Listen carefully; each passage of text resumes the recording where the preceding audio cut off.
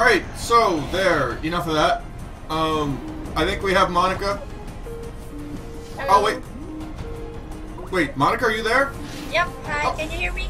Ah, see, I did it again. I didn't turn off the Twitch in the background, and then I heard, like, Skype calling you in the Twitch. It's very confusing and very technical.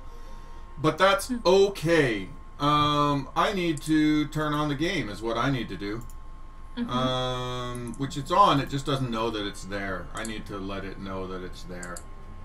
There, that's it, right? Maybe? No, that's not it. Hang on a sec. I've got so many windows that are kinda sorta named Legends of Callasia open on my screen right now that knowing which one is the game is really confusing. Alright, there, that's the game. And as you can see, that's the multiplayer channel. So we are going to play some multiplayer today. And then I had an idea, Monica. So here's the thing. There's this interview that I'm supposed to have done for the longest friggin' time. And it's been like a week, and every day Monica's like, Chris, can you answer this interview? It's asking questions about your childhood, and I don't know about your childhood. It's not only a week. It's been there since you were in Boston. I know, it's really shameful. It's been there a really long time. I haven't done it, and I thought, you know what? Monica could write it if she just knew the answers to the questions, right? And then I thought, you know what? I could, if you know, Monica was up for it, I could answer the questions here online, and then Monica could paraphrase and write it for me. That's a thing we could do, right, Monica? How do I play? Fuck you! How do I play? I just sit here and talk the whole time. You don't have to actually write it right now. You can just sort of, you know, write some notes, and later on you can clean it up and make it pretty. All right? Okay. But you know, I gotta fight, you know, my own good fight here of you know what? So the stream is like doing that thing it was doing last time again. I'm gonna check my settings real quick. Did it decide? No, it's still in Singapore where it was. I don't know. I don't know what to do about that anymore. Like, okay, so now the stream says it doesn't work, right? So, I don't know. Can you see my stream, Monica?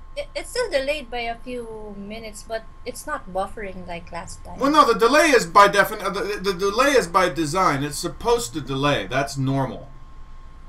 But, like, it shouldn't buffer. And right now on my screen, it's buffering really hard. Not buffering on mine. Anyway, I'll assume. You know what? I bet if I reload my what do you call it when you refresh? I bet if I refresh, it's all gonna work. That's how I fixed it last time. See, there it is. Now it works. So the problem is actually me. That's the actual real problem. I suck. So anyway, let's get back to the game. So we're going to do two things. I'm going to answer interview questions about myself because that's really fucking egotistical. And two, we're going to play a game. You've got more levels open than me, so why don't you host, Monica? Okay. And let's play a big-ass map. What do we got in big-ass maps? Tallrot and... what's that?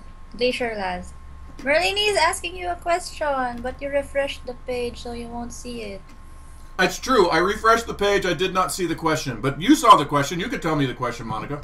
Did you go to MJ O'Connor's when you were at PAX? No, I was so jet lagged when I was at PAX that like, PAX was a great show. It was amazing. Everything was good about it. I got no complaints. But like it's not a complaint, but my whine is like I was at that booth all day explaining that game all day. And like when it was done at 6, between the exhaustion and the jet lag, I went back to my hotel and went to sleep. And that was it. That was me in Boston.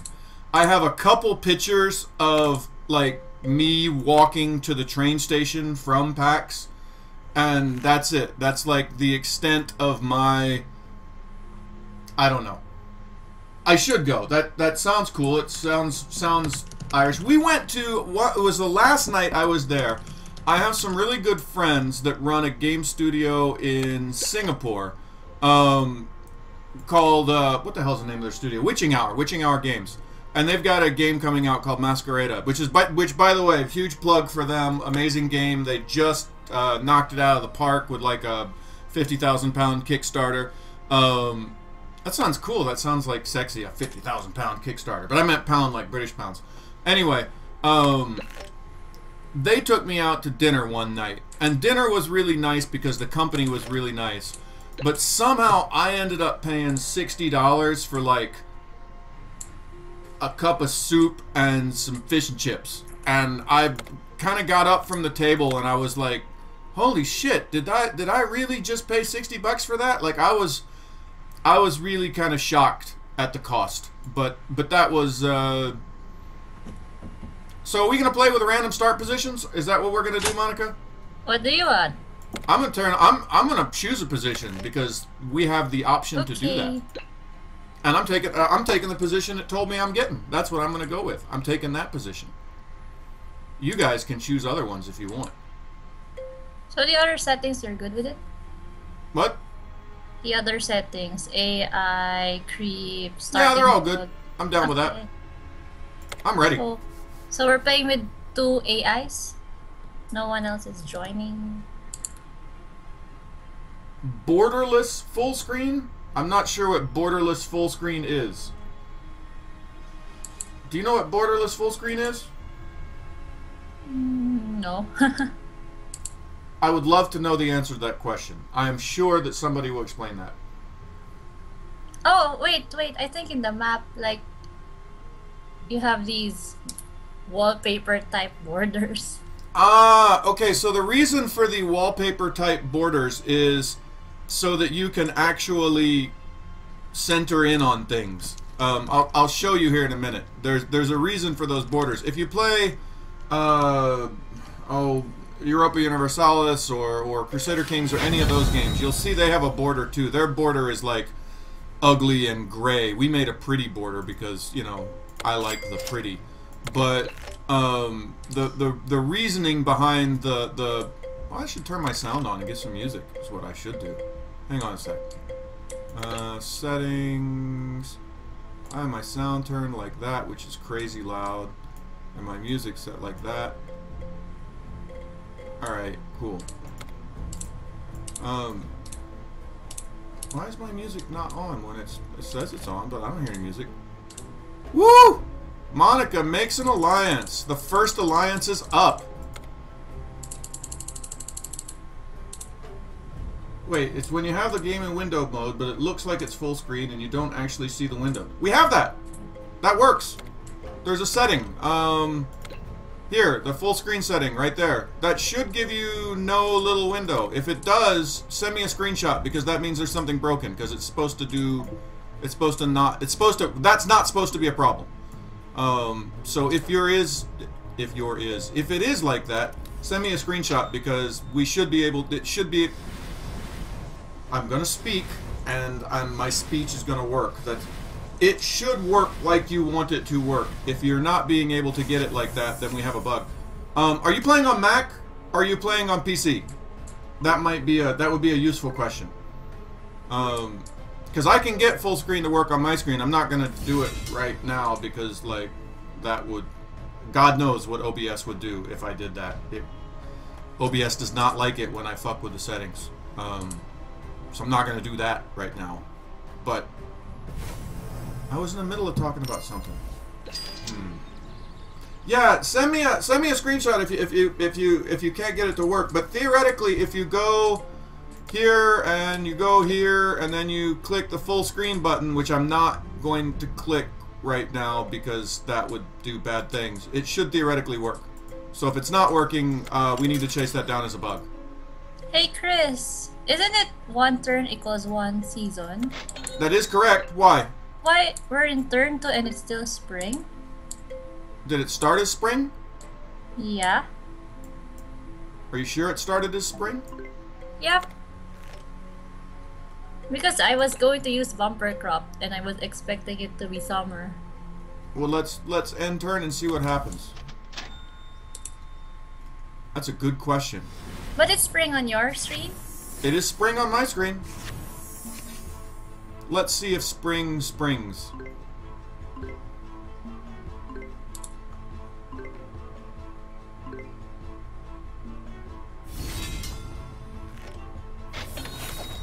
So, like, twice I've played this game where MJ played as Mordeth, the position I'm in.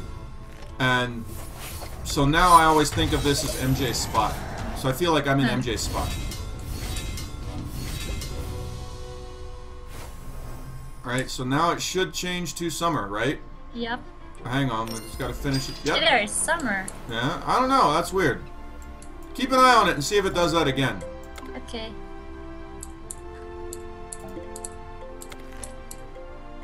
I remember when we were playing campaign during my stream.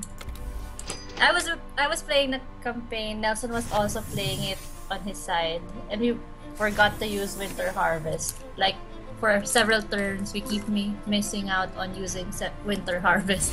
It happens. Like I forget to use my bumper crop like over and over and over again. I always see it in autumn, and I'm like, gosh, dang it! Did you hear me not cuss there? That was cool, right? I actually pulled back from the goddamn it. God damn it! I just said it. Fuck! I said it twice. Ooh, I said fuck. That didn't work. my little plan to not cuss came to a roaring halt in a very quick hurry. That was. I swear to God, that wasn't planned.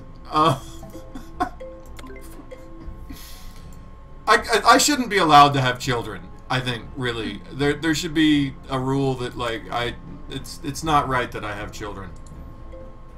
They shouldn't be subjected to this. Let's see.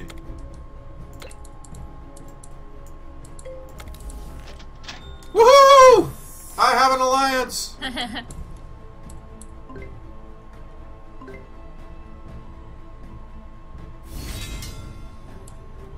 And the only two people not allied are the two AI. Yep.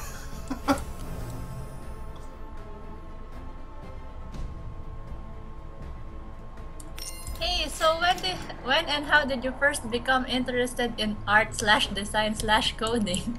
Well, fascinating that you ask. Oh, wow, that sounds so weird. When did I first get interested in art code? Well, okay, I've never been interested in coding other than like, you know, a passing. Actually, that's not true. I was a CS major in college for a little bit, but I realized that was hard and I stopped. Coding is tough work. So yeah, I got into games as a designer, and I got into games as a designer because I used to play a lot of Dungeons and Dragons. And actually, you can kind of see it in these maps in this game. Like I wanted these maps in the game to look like the old D&D maps from. There was a D&D world setting that they made. It was after Greyhawk. It was Forgotten Realms. Hello. I'm still here. Is the multiplayer still on? Yeah. What do you mean? Is it still on? I think I got disconnected. You suck. I'm still very much playing. We're still playing without you. Why didn't I get a notification that I can join again? Well, join again. I'm gonna go with shitty Philippine internets, would be my bet. Which is the answer to like half of the questions about things when you work with Filipinos. Like when there's a problem, like the answer is shitty Filipino internets. But that is the official I can't join answer. anymore. What? What do you mean you can't join? I can't join through the multiplayer lobby because the game has already started. But isn't it that if you get dropped because of internet connection, there should be a notification like you wanna go back or something? It should. It should do that. Why is it not? I don't know. I didn't get any. Well, now that's sad. Yeah, I've got a little disconnect on your little thing here. You know what you might try? Quit out of the game and then start the game again and then try to join.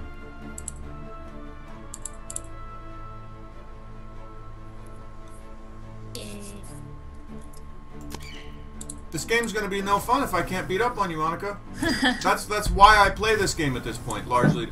So yesterday I was playing. I was not planning on playing, but I leave the game on all the time now in case anybody wants to play. And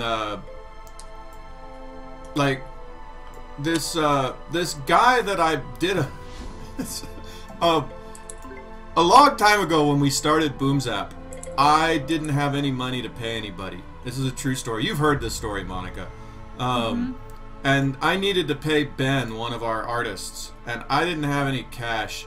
So I went into one of those drug study things where they give you like experimental drugs, and you take these experimental drugs for a while, and then they test to see what effect they had on you.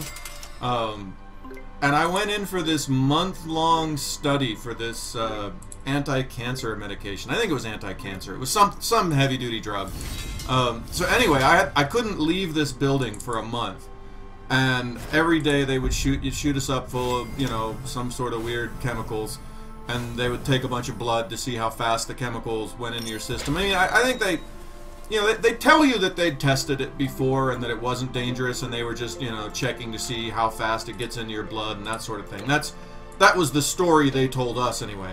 So anyway, I was there for a month, and that was when I was building Jewels of Cleopatra, actually, one of our games.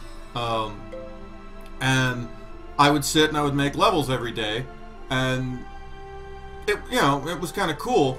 And I met this dude there. He was a guy from Russia. He was a really nice guy, and he was also a big gamer, and he was really interested in the fact that I was there at this drug study making games. And he was a cool guy. And so, you know, as you do, I added him to Facebook, and you know, I've kind of more or less kept in touch with him ever since.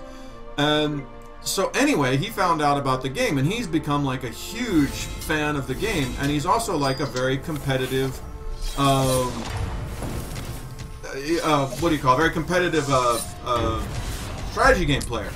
So anyway, he starts poking me yesterday, and he's like, "Hey, you know, you up for a game?" And I'm thinking, you know, okay, I'll go easy on him because it's my game and shit. And holy crap, that dude trashed me like twice, hard, embarrassingly. Like I couldn't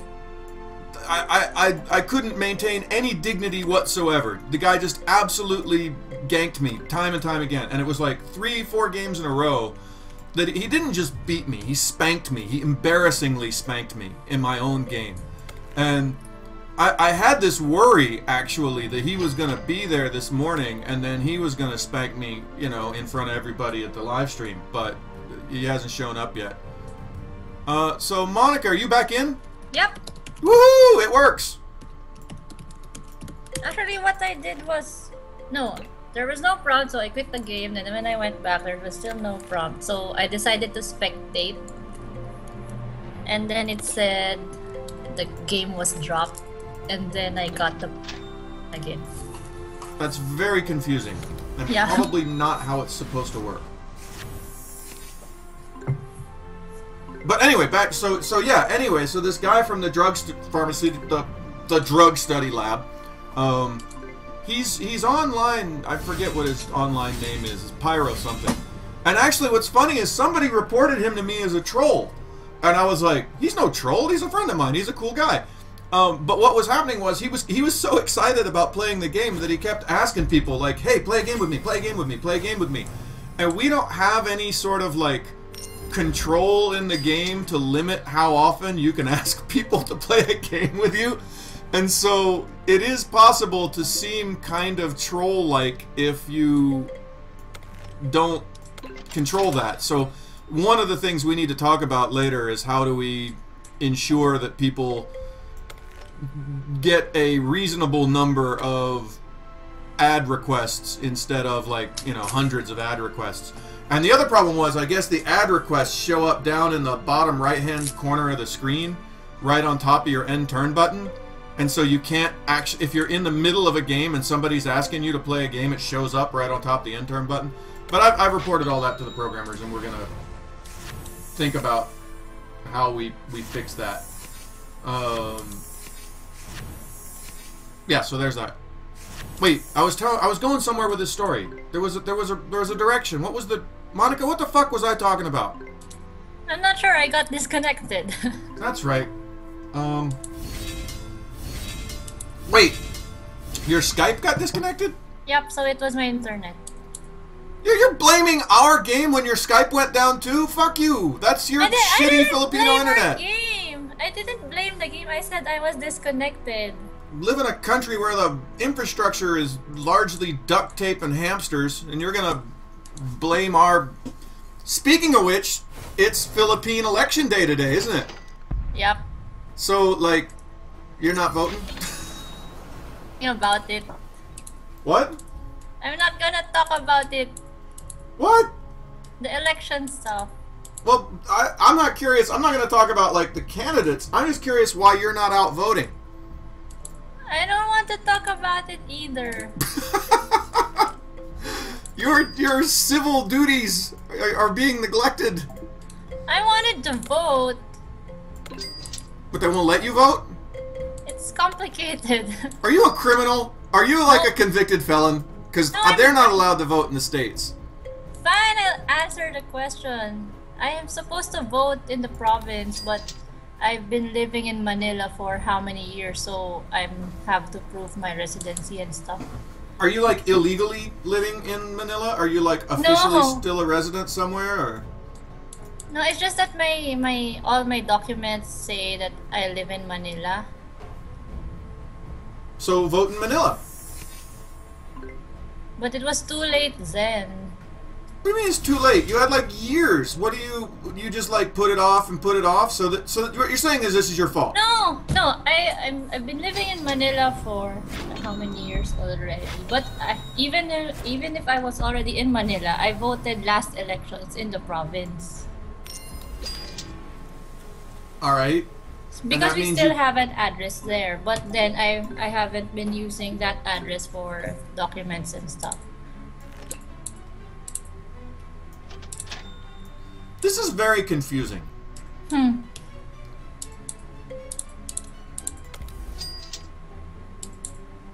don't know, like, it seems to me like every time you touch a document in the Philippines, it's like an issue. Like something that in Singapore or Japan, it'd be like, oh yeah, you need to walk down to the office. It'll take like half an hour. That's like a week-long odyssey in the Philippines. Always.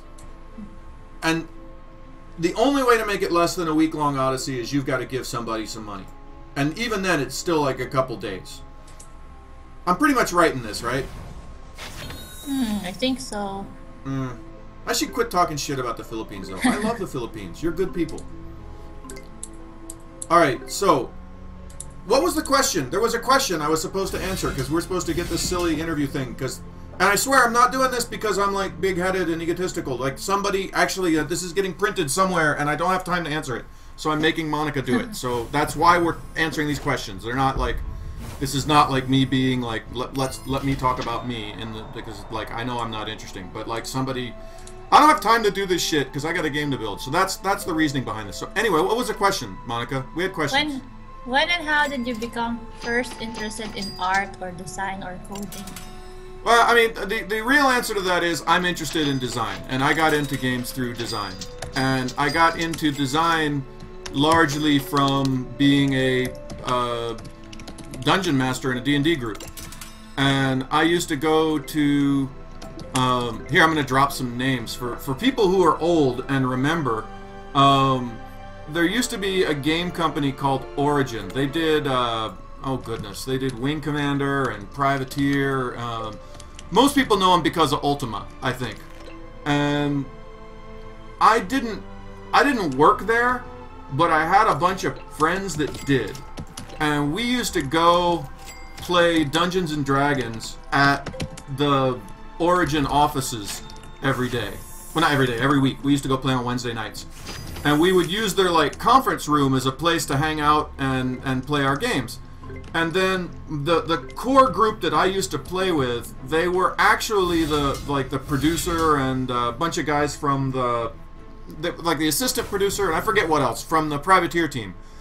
None of you people remember Privateer. It was a really cool space fighting game back in the day. If you're old, you would be impressed by that. So anyway, we used to go and hang out, and the guys that used to be in the Privateer team, they broke off to go start their own game company. What? I attacked and it didn't happen? Why did that? Oh, somebody played a sphere of don't fuck with me or something like that, didn't they? So Yeah, so I used to go do that, and when they broke off to go start their own company, I used to go hang out with them at their company, and they were like, you know, it was weird because like now they had their own company, and I was going and hanging out at their company, but I didn't work for them, and they were like, yeah, this is weird, you should work for us because you're our dungeon master. And so I got a job working with them as a level designer, and that was my first job. That's how I got into the game industry. Blatant and brutal nepotism. So, yeah, there we go. That. Hi, Centara! Hi, Dizzy Disaster! Hi, all these people that are showing up in our stream. This is cool. Real live humans in the stream. Who knew? Fun-filled stuff. So, does that answer your question, Monica? Is that, can you build something out of that? Yep. I think I already know that story. I know, I've told it a dozen times. Yep, but I didn't know it was the answer to that specific question. Alright, cool. So that you can write something out of that, right? This is a good fight. I think I'm going to get my ass kicked in it. But that's alright, because I brought a lot of treants. Who are you fighting? I am getting my ass whipped by MerliniX right now. There's this one spot. Oh, god damn it. MJ didn't do this. MJ was going to fix this map. Because this castle is right next to this tower. And I was bitching about that in one of our earlier games. And we were going to change that. And then he didn't. Because he sucks. And now it's right back where it used to be. Which is sad. But that's alright. I still love MJ. He's a good kid, MJ. He's out voting today, right? Yep. It's not really a card game. It's more like there's cards, but the cards are... Actually, this game existed a long time before we even had cards in it. The cards were added quite late. The idea is it's more like... I don't know, like a Heroes of Might and Magic meets Risk kind of thing. So the main bit of the game is, and excuse me to those of you who already know it, but somebody did ask. The main idea to the game is it's you got these heroes like this CRISPR, by the way, he's named after me. He's a bear. And the heroes move around this map, and they have little armies full of units like this Treant or etc. And the sort of kicker to the game is there's a planning cycle and a resolution cycle. So right now you're seeing the resolution cycle. So you're seeing everyone's move is being resolved. All the stuff that we said we were going to do, now we're doing, right? Why does the ceasefire not show up there? Oh, I got to the death tier, didn't I? No, I didn't. No, that ceasefire is just not showing up. That's a bug. Can you write that down, Monica? Okay. So yeah, so now all the turns are resolved, and so now we're going to get into the planning phase. In the planning phase, we decide where everybody goes. The cards are there sort of as a bonus. They're kind of like a special activity that the players can do. You know what I should have done? I should have left one hero there to take the damage, because now he's going to get to use all of his gold and build up a bunch more crap. So I've done a bad thing. I've been foolish in my planning. But that's all right, because I'm still happy with I'm still pleased to be me. I'm still a good man. I'm not ashamed of who I am. Let's see. Let's get a bunch more treants. You never have enough treants. Really, you just gotta lump on the treants. They gotta come along and do a lot of dying for you. That's what they're there for. Alright, so you're gonna go over there. You're gonna go over there. And you are going to do that and build me a... Ooh, build me one of those. Is it... God damn it, I forgot to use my bumper crop again. It was time and I didn't. I feel silly. Alicat is asking, why the decision to add the extra random element of cards into the game? So the idea behind the that's actually a very nice question. We were playing the game before we had the cards, and the problem was the game became very deterministic. It was very clear that, you know, all right, I've got this army, you've got that army. I know how this is going to play out, and it became sort of like every combat you kind of knew how the combat was going to go. and that kind of ruined it a little bit for the game. The game got, I don't want to say boring, but it was too easy to predict. And what I wanted was the cards were actually my idea. I wanted the idea to have the player be able to do something surprising that would change the odds that I didn't expect, because we have this resolution cycle, and during the resolution cycle, that's when, like, I find out what it is you did, right? And I wanted, during that time where I find out what you did, I wanted there to be something new and different and special there. And so that was the idea behind the cards. Whether or not it works or it's cool, I don't know. It seems to work pretty well. Actually, yeah, I'm cool with that. Yeah, so I wanted to have the idea that, like, you know, alright, you didn't expect me to have this extra card that gives me a double attack or blah-de-blah-de-blah. And when I play that card, it changes up the odds in the battle, and there's sort of more surprising results. And I'm actually pretty pleased with how that came out. I think it actually ended up working exactly. As a designer, you make a lot of design decisions where you think this thing is going to do this thing, and then it ends up that thing doesn't do anything like what you thought it was going to do. Sadly, that happens a lot. And in this case, this was one of the few times that I made a very conscious design decision and then was like, yeah, that actually pretty much did exactly what I wanted it to. That's cool. So that was cool. I was pretty happy with that. The only sort of downside to it that I've found is when people see our game, they immediately think we're a card game. And, you know, because the cards they're very visual down there in the bottom corner, and you think, oh, it's a card game. I don't like card games. Which is sad, because it's not really a card game in any meaningful sense. It's a game that has, you know, special cards. Oh! See, that's the thing about the cards and the resolution, right? So I had that guy, he was going to come help out in that battle, and then MerliniX threw down a misdirection card and sent my guy in a different direction and totally fucked me, right? Like, that was a good play. And that's exactly what I'm talking about with the cards. That's exactly what we wanted to happen. That I thought I knew what was going to happen. I thought I knew how this was going to play out. But he had this tactical decision that he could make that would change the odds. And actually, because he did that, he just killed one of my heroes. I've got one hero that's down to 1 unit. Yeah, that was a game-changing card play, and a very good one, right? And so that's the kind of thing that we were hoping to get with the cards, and, you know, we did get. So that's cool. So I'm excited about that. I have to think for a minute because things are looking bad for me. I think I just got smacked pretty hard is what happened, and I've got this huge army waiting there. Yeah,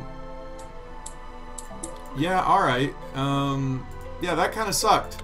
I would blame that on the fact that I'm talking and I'm distracted, but that would be just a lie. Actually, he's just playing better than me. So well done on that.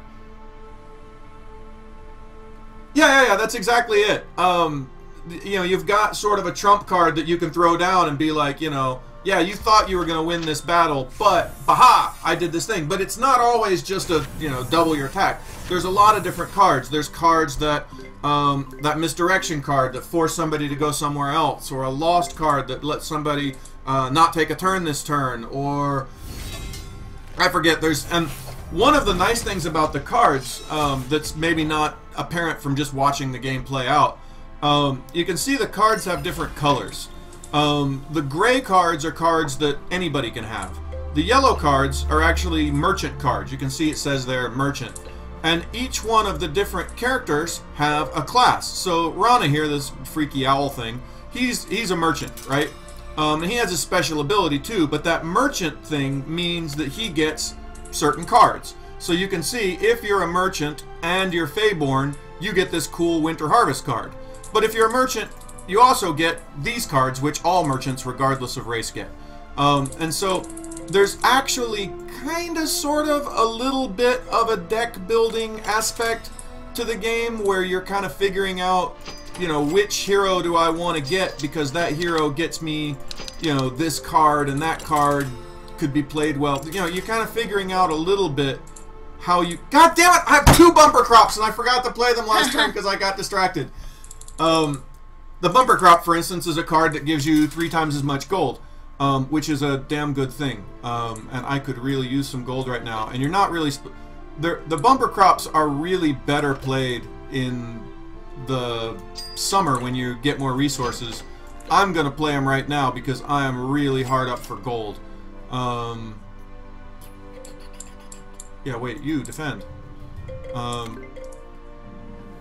But yeah, that's the idea behind the cards, and it comes out really nice. It creates a fun set of tactical decisions that are just beyond build army, move army, build army, move army, which is what it usually ends up being.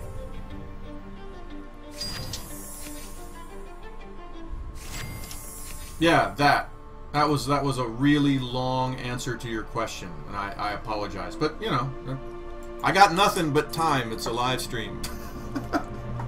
I got time to burn. Speaking of time to burn, Monica, do you have any other fun interview questions? In a way, I still get that bonus even if I run out of time to press enter. All right, can you put that down as a bug? We've got that list that I've been keeping.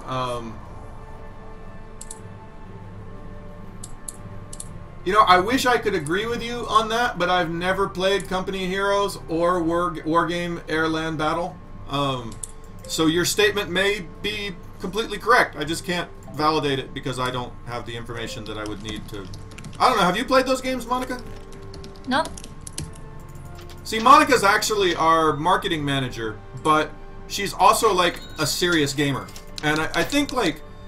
The problem is when you have a title like marketing manager, everyone assumes like, you know, oh, she's just a marketing person. But actually, Monica, you're like a pretty serious gamer, right? I think so. Yeah, that's your humility showing. You probably honestly, Monica probably spends more time a week playing games than I do. That's probably a true statement.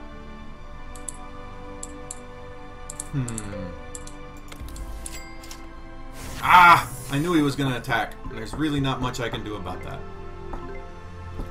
Hang in there, guys. Oh! Hey!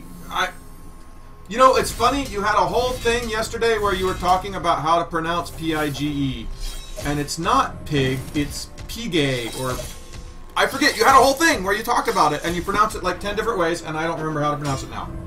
And now I feel stupid. I was there for the pronunciation lesson, and now I don't know. Alright. So, AlaraShade, now would be a prime opportunity to come down and help your ally. Now would be the moment. No, she's busy.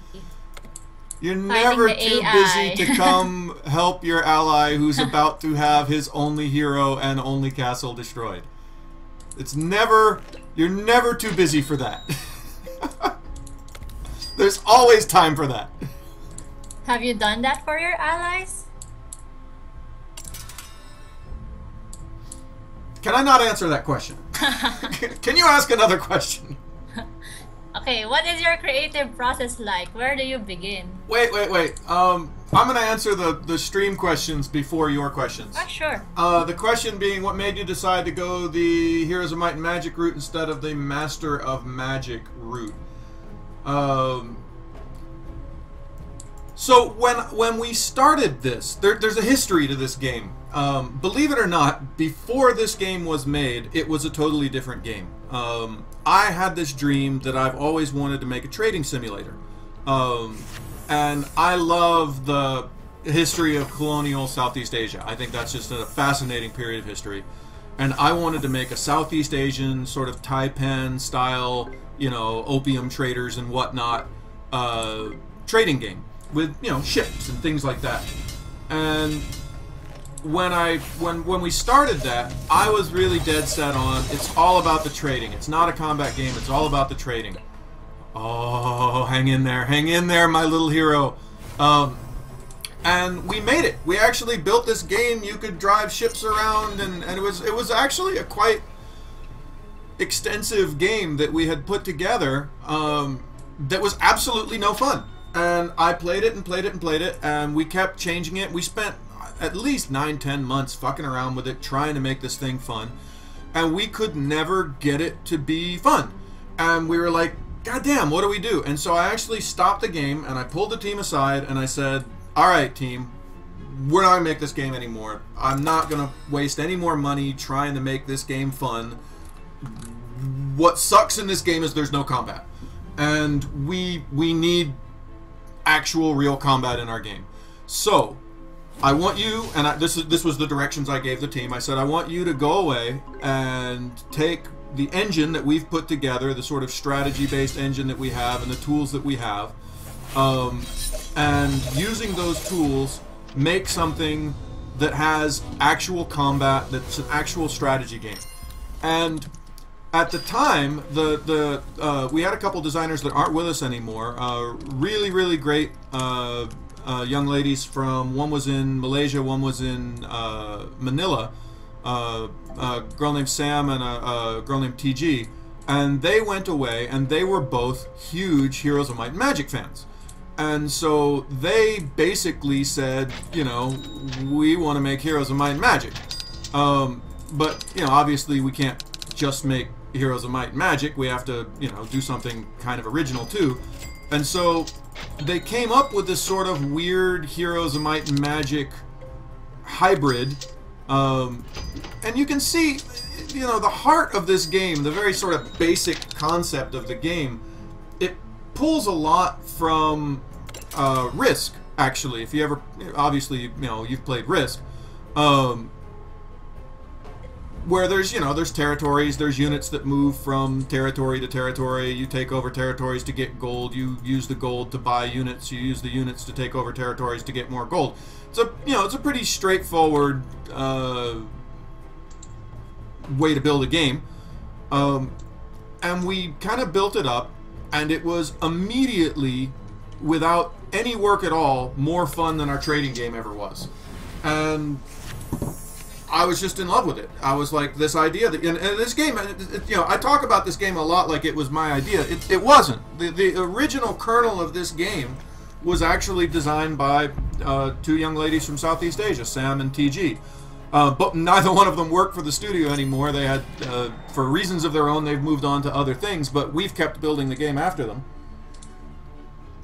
And this is what we've come up with. And so, yeah, it does have a very Heroes of Might and Magic feel to it. Another thing that was kind of important when we built it was our history as a game development studio. We used to make a lot of hidden object games, and I don't know if you guys have ever played hidden object games, but they're these sort of, I don't know, you look at a scene and there's a bunch of crap in the scene and it tells you to find stuff. And we were actually pretty famous for being a hidden object game developer. We were one of the larger, in that sort of small world of hidden object games, we were a big deal. And so we had developed an art style, and the art style was making these sort of, not realistic, but fantastical looking, detailed characters and scenes. We were good at that. We had a bunch of artists that could do that very well. And when we decided to make the game, you know, there were a lot of different ways we could go, but we said, you know what, we know how to do this, we do this well, we should use those skills. And so that's why we made a game with all of this character art. You know, when you click on any one of the units, you know, you see the cards have this, you know, beautiful art in it. You click on the heroes, and the heroes have this, you know, incredibly good art. That's not one of our stronger heroes, but you know, all of these interesting characters and all this beautiful character art. It's just something that our studio happened to be good at, and so we decided that we would kind of stick with our strengths. And I think it was a good call. I'm very pleased with that decision, and I'm very pleased with the results that we came with from it. So yeah, that.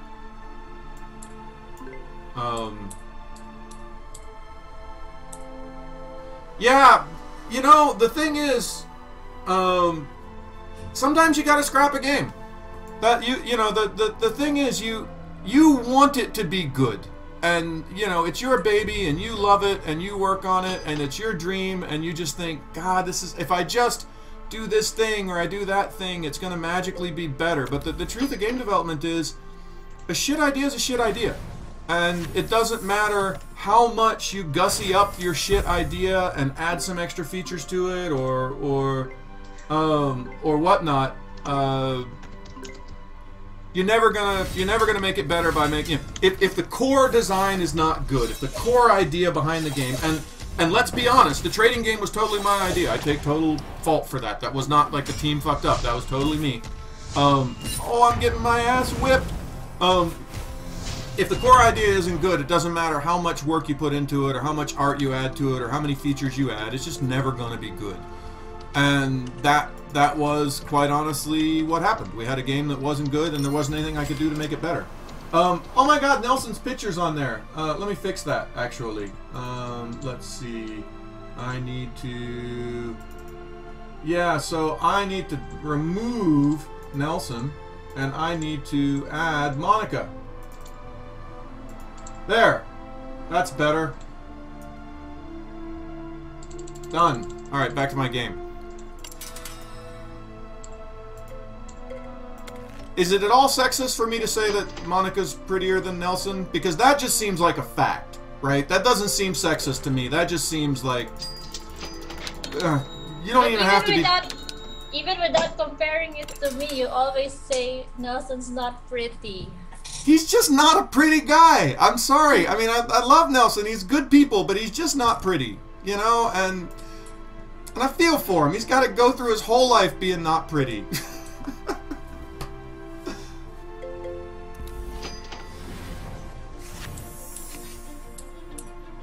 Oh my god.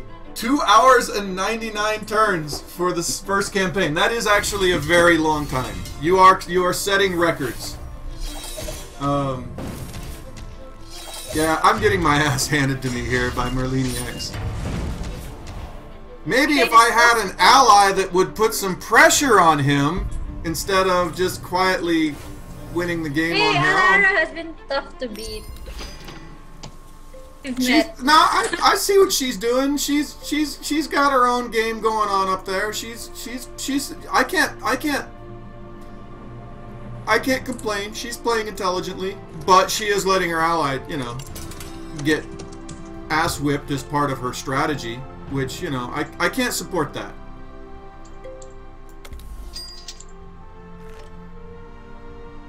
What? Woohoo! Woohoo! And then Alara will break her alliance, and then the two of them will become allies. No, I think the two of them don't want to share their victory. I think that. Whoa! Whoa! Whoa! No, that's not right. That's just not okay. That's. Oh my god! Oh my god! That they planned this from the beginning. This was definitely in the cards from the very beginning. They just allied with us so that we won't attack their kingdoms. Oh! Oh! That's brutal. That's some backstabbing bullshit right there. Hey Chris, wanna be allies? Ally! It doesn't matter. We're still gonna lose, but sure. Dude, look at that. Look, this is brutal. She waited until she was right on the border, broke her alliance with me, allied with the guy that's sitting on top of my castle. Oh! Oh! Oh! Ah! That's just wrong. Oh! I cry foul. That's it. I'm never allying with her again. Yeah, that's it. I'm out of the game. I got no heroes and no city, so there's not much I can do here.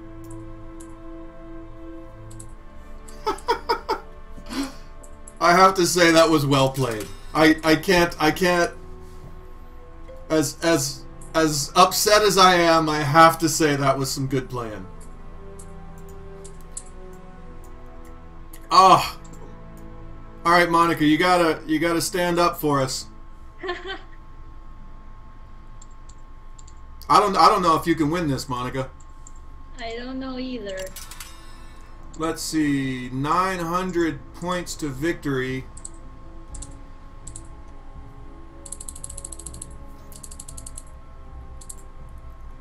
See, if they wanted to win, he would not take over that castle. He would actually leave that castle and he would let Alara take that castle. I shouldn't be telling you this, but... Ah! Ah! Ah! The pain! The pain! Oh, I thought we were going to put a spectate button there. Now I got to go multiplayer spectate. Alright. Let's see. Join Glacier Lands. Let's spectate in.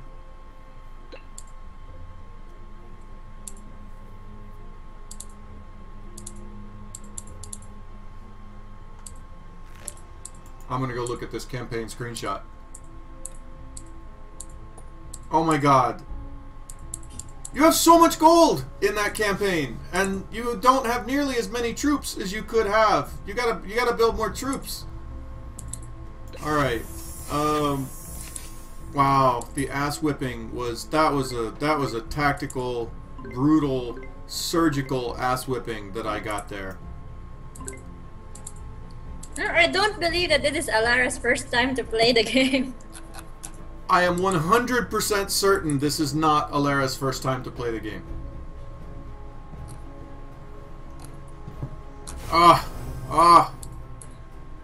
Alright, so I don't know, what is streamer etiquette, right?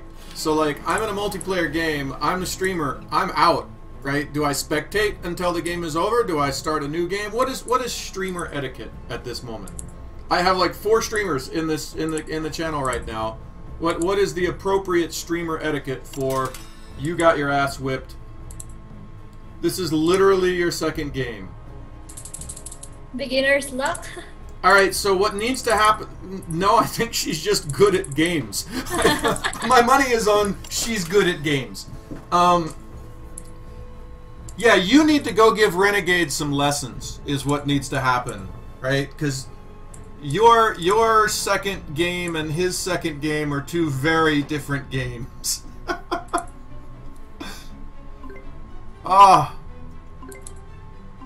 No, I can find no fault with this gameplay. I am going to lose. Yeah, you do suck, Renegade. I'm sorry. I shouldn't say that, but yeah. Well, let me rephrase. Compared to AlaraShade, you suck. And that could be because you're average and she's awesome, or she's average and you suck. One of those 2. Or actually, there is the she's awesome and you suck. That's also a possibility. So those are the 3. But on a scale reference, we have her and you. And you could kind of adjust that scale however you want. I don't know. Can you? I don't think you can win this, Monica. I don't. Yeah. I don't see any flow of events by which you win.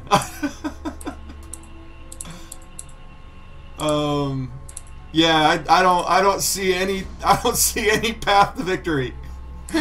You're like the Bernie Sanders of this game. Yeah, so that would make Alara Hillary, and that would make MerliniX Trump, actually. And I think that makes me Ted Cruz, if you put it all together. I think that's how this game played out.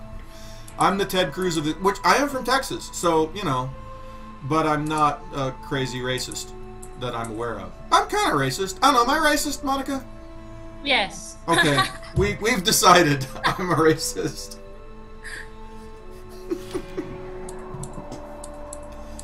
Yeah, he's got that big 48 army sitting on your fortress. You've got nobody in your castle. All your heroes are dead. Yeah, I don't see any path to victory here. Hey, the other day I That's exactly right, Renegade. That is exactly right. Hey, the other day I had no casa hero and I survived and beat you. Yeah, but that's not gonna happen this time. That's you can live in those glory days if you want, and you can believe that life is good like that. But no, that it is well and truly over for you. This is shameful. This is like, it's been so long since I've won a game of my own game, and I'm starting to really get bitter about it. Last night I was playing, and I was like I was saying before, I was getting my ass whipped by that guy from the medical research facility. That's a cool sentence. I was getting my ass whipped by that guy from the medical research facility. I like that I can throw that sentence out, and it's true. And I was getting really frustrated. And my wife walks in, and she's like, "What, is there something wrong?" And I'm like, "I'm losing my game again." And she's like, "You're 12, aren't you? You're like a fucking 12-year-old." Which, really I am. As a game developer, like, deep inside, I think I'm still basically a fucking 12-year-old. So, yeah, there's that. Yeah, you're toast, Monica. There's no hope. MerliniX is... basically, the only question now is... does Alara get her extra couple points, break her alliance, and take the victory by herself? That's the real question. And from her history of backstabbing, I would say the odds are very high. I would say the odds of another brutal backstab are quite good. Wow, Monica's really big on my screen. I'm gonna make her smaller. Make her head the same size as my head. There. Now, because your head was really big a second ago. See, I've been playing around with what the best position to put... because, like, Renegade had him down here. And that hides the cards. But that seems maybe a better position. I don't know. Like, I can't figure out where I should put myself. That's kind of a nice spot there, sort of. I need to get a green screen, but I'm not like streamer enough for a green screen. All right, let's see. Does it play out? Does it work that she's gonna break the alliance and take the solo victory, or is she gonna go for the allied victory? That's the question.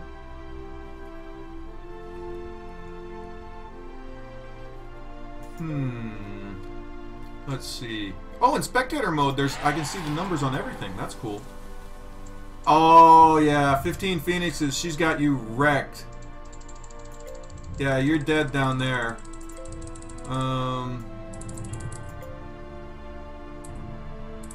Wait. Yeah, alright. You know what's even more embarrassing, Monica? What? She kicked our ass with the Revenant. And yeah, I noticed. And we know the Revenant is the shit that, like, we actually need to go in and fix this game because the Revenant is a little bit underpowered. Like, we actually have to do that. So my thoughts on the genre change. So we got out of Hidden Object for a very good reason. They got too expensive to make.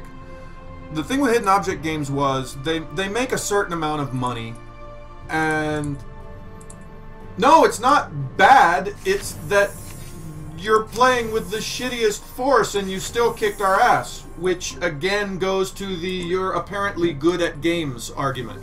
So anyway, back to the story.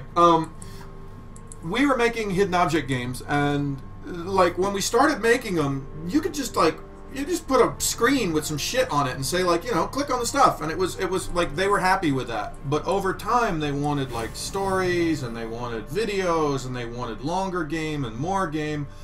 And you know, it used to cost us, you know, X to make a game. Well, I'll use real numbers, I don't have to hide real numbers. So it used to cost us like, you know, $50,000 to make a game that we would make, you know, $180,000 on. So shit, you do that all day, right? So we made a bunch of those. And the price started going up because they wanted more and more and more stuff, and we had to hire more animators and hire more people, and suddenly we was costing $110, $120, $150, $180,000 to make these games.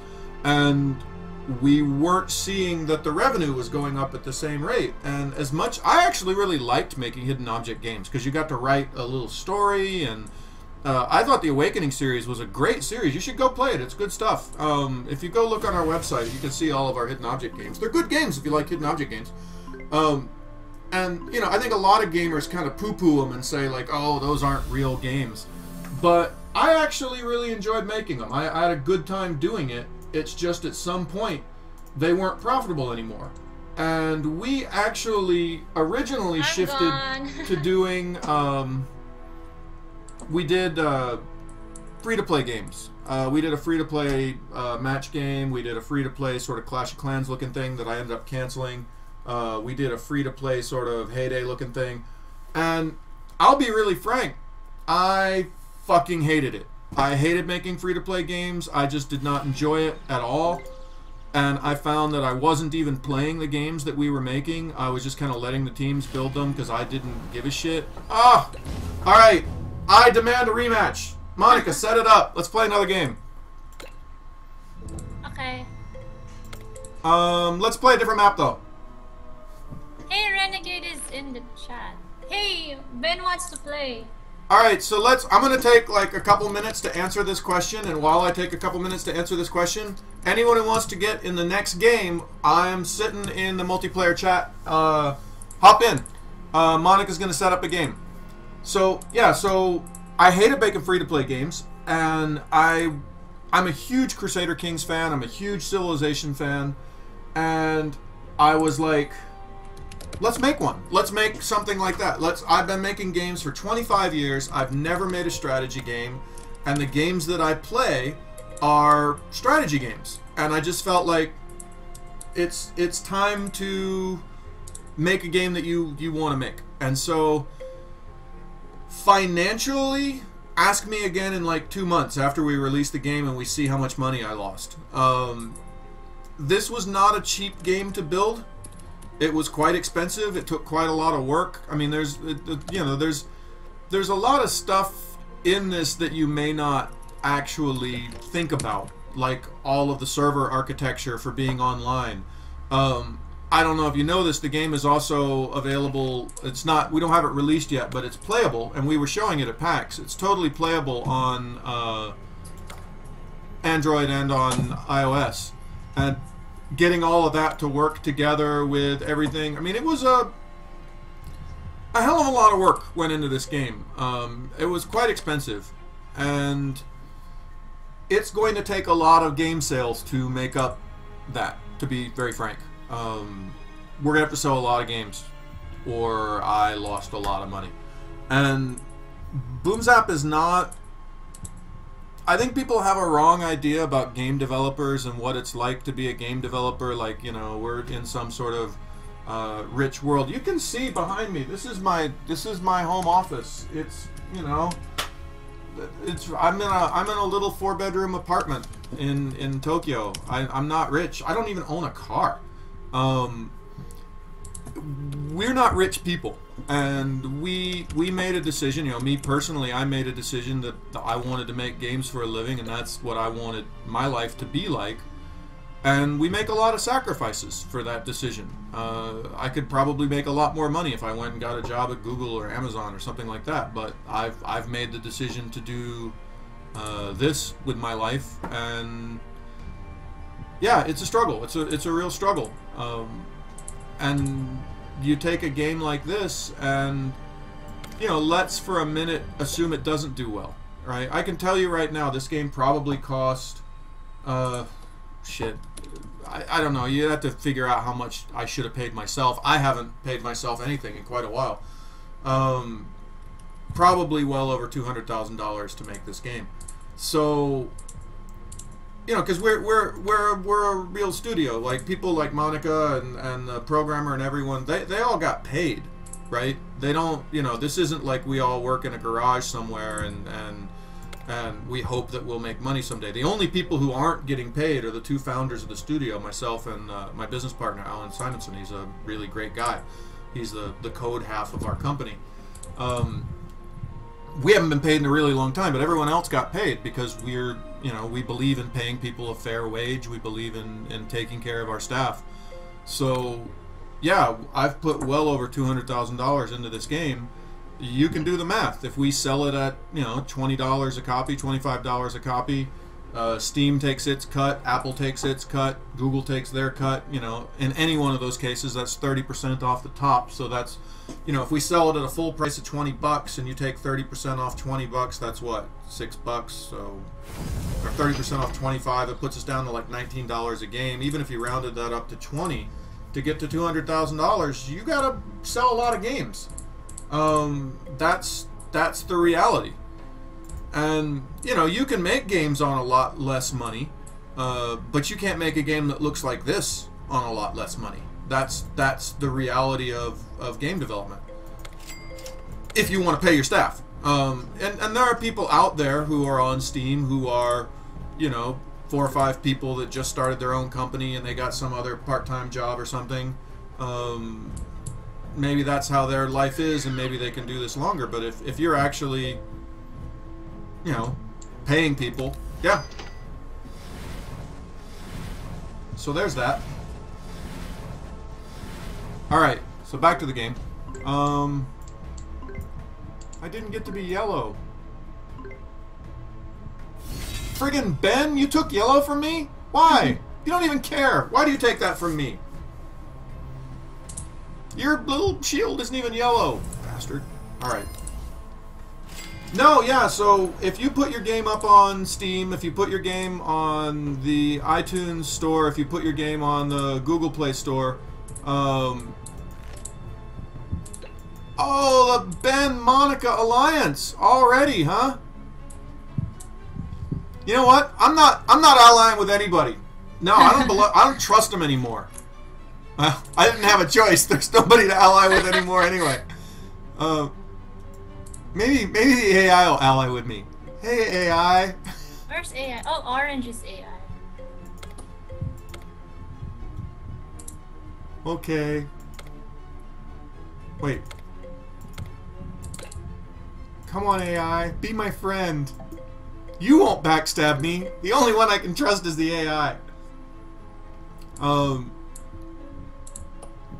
Yeah, no. So if you make a game with and put it on any of those distribution channels, yeah, you're looking at, they take 30% right off the top every sale, and you know, I'm not saying that to complain. I mean, they do earn that 30%. They, you know, they find an audience and they run a distribution site, and you know, Steam does quite a lot of stuff. I don't resent their 30%, but that's math you have to do when when you say I earn $20 for, you know, right now we're in early access, so the game's $15. Well, we don't see $15 when you pay $15 for the game. I see $15 minus what, $4.50, so I see $11.50. It takes a lot of $11.50 to get up to $200,000. That's again the reality that we live in, and you just have to. But I mean, I'm not complaining. That's, I mean, I know it sounds like I'm whining, but I mean that's you know, people ask. That's what game development is, and I think people miss that part of understanding game developers' lives, and especially in the case of a little independent studio like ours. Yeah, that money's all me and Alan. I mean, you know, so. If you imagine that $200,000, that's literally $100,000 of mine, right? So imagine, you know, my father has a house in, I'm from Texas originally, right outside of Dallas, and my father has a house outside of Azle, Texas, out in the country. It's a lake house. It's got a dock and a place to park a boat and a big 4-car garage up on the hill. And the whole damn thing, garage and dock and everything. I think he paid $220,000, something like that for it. So I mean, it's like I owned that house and just like set fire to it, you know? Woof! All right, that house is gone if we don't make any money. I mean, that's literally, you know, Alan and I bought a house in Texas and set fire to it. That's what a failing game means to a small indie game developer like us. And so, yeah, you know, you greedy developers, you're taking it. Sometimes I get a little, you know, hot under the collar about when people talk like that. But I also realize that it's not them being bad people. It's just they don't get it. They don't understand. The way the game industry actually works, though, is we take all of that risk. And I've only told you about the bad side. Now, there is a good side, right? A very good friend of mine, a guy named Matthew Hall, he's an Australian guy, and he did a bunch of games that you've never heard of, Tiny Things, and I forget a couple, but he was working for years and years making games that honestly you've never heard of. And then about 18 months ago, he made a game that you have heard of called Crossy Road. And holy shit, Matt made a lot of money. I mean, there's no getting around it. Matt made a metric fuck ton of money out of that. And more power to him. He's a good guy. He deserved every bit of it. But that's the industry, right? You either lose your money, all of it, or you make a lot of money. The middle ground where you just can consistently sort of make games and make enough money to make another game, that world is actually a very small world. There's very few people that live in that world.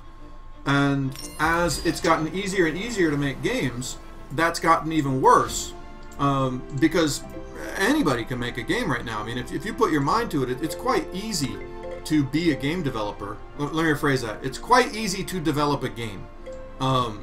You can go get a copy of Unity if you've got some reasonably decent coding skills and a couple friends who are artists. You've got a pretty good shot at being a game developer if you want to be.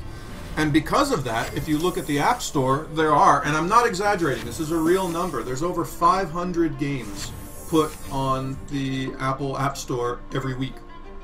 I'll say that again in case you didn't hear it. 500 games every week. Now, admittedly, 90% of them are bullshit. They're, you know, my first Tetris game or some shit like that. But even if you just take 10% of that, that's still 50 solid good games up on the App Store every week. And you've got to somehow rise above that. You've got to convince somebody, hey, don't play those other 50 games. Play my game.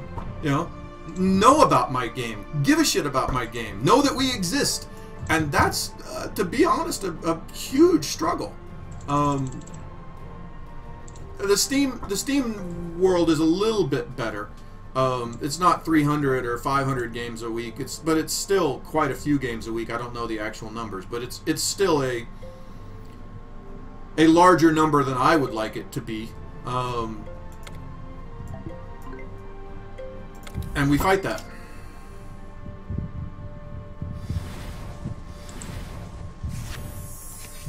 Why, thanks, Alara.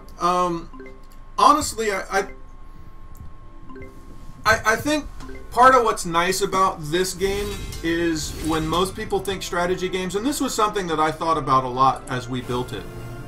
When I gave the original remit to the team and told them what kind of game to go make, but I was very clear that I want to be able to play it on an iPad, and I want to be able to play a whole game in an hour and a half. And that was for very personal reasons. I'm a huge game fan. I love strategy games. I play. I've got hundreds and hundreds of hours booked in Crusader Kings. I've played every Civ from 1 to 5. I don't know how many hours, but I just don't. I don't have time for that anymore. I work. I have kids. I got shit to do, and those games are like a full-time job, and so. I think a lot of people get into this game because it doesn't have all the little tiny twiddly bits. It doesn't have, I need to, every turn takes a half hour of me adjusting little numbers, and you can actually kind of get into it and get out of it in a reasonable amount of time.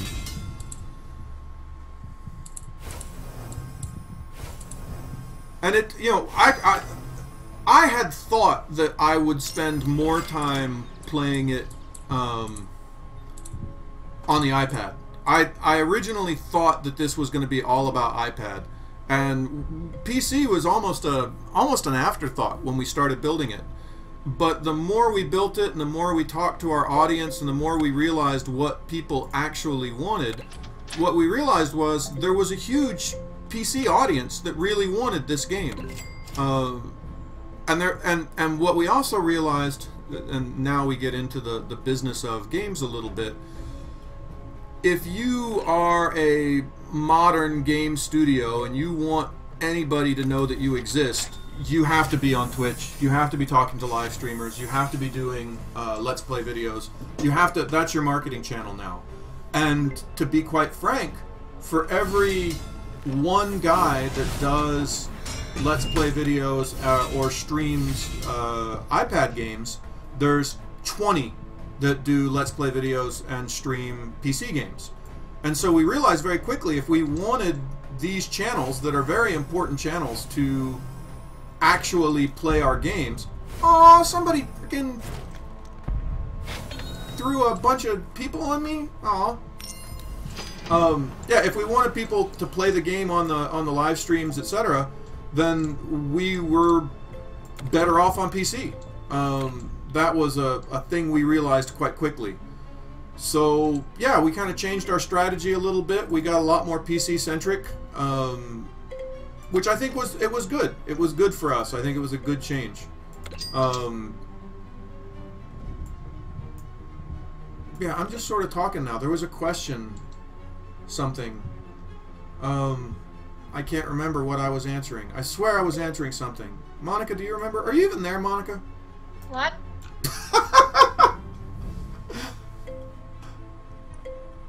No, Alara was saying strategy is her least favorite, but she's enjoying it.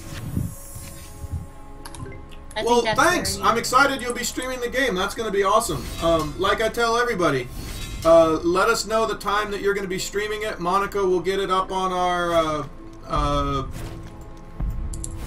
We'll make sure that we're hosting you. We'll make sure that we're getting you some copies to give away to your users and whatnot. Yeah, we can do all that. So, Monica, say hi, Monica. Yep. She's hi. the person to talk to for all of that because she's way more responsive than I am. I tend to get distracted and... Like I say, it's taken me how long to answer this fucking questionnaire from Pack? I mean, that was literally like 2 weeks that she's been on me to answer one stupid questionnaire that somebody sent me. That's how bad I am. So I'm not the guy to talk to about things. She is. But on the good side, Monica's very available and very nice. You're nice, right? We can call you nice. Yes, I'm nice. Yeah, she's nice. I just said you're very available. That's funny.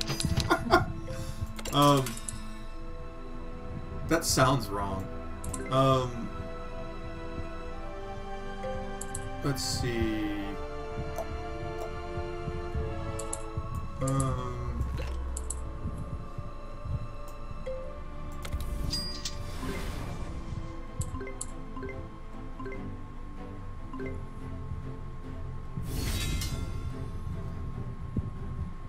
Yeah, I mean, we're trying everything we can do to get more people in the multiplayer lobby. It's better than it used to be. Now, every time I log on, there's 5 or 6 people in there. And it used to be you'd log on and there was, like, literally nobody there. And to be honest, MerliniX is usually one of those people. But we're hoping that when we get more people streaming and we get more people interested, that we can get more people in the multiplayer and get, you know, a little bit more interest in the game. I've got some other stuff I can't talk about right now that we're going to be doing that hopefully will get us some more people, some secret plans for our launch. But we've also got some not so secret plans. What else are we doing, Monica? What else are we doing to bring audience? Like, you're doing the marathon this week. Oh, that's true. We're doing the marathon. You guys should show up for my marathon. That's going to be cool. I'm playing every campaign level from beginning to end without stopping, without sleeping. That's going to be awesome. Starts Wednesday, 10 p.m. EST. Which is what? That's like 11 p.m. my time, or 11 a.m. my time in Tokyo. No. EST. So that's Thursday morning for you. Alright, so what is it in New York? What time is it in New York? 10? 10 p.m. Wait, New York is east or west? Dude! You suck, Monica! Yeah, New York is on the east coast of America. Okay, so that's 10 p.m. on Wednesday. Yeah, okay, yeah, 10 p.m. on Wednesday we will get started. And it will be brutal and ugly.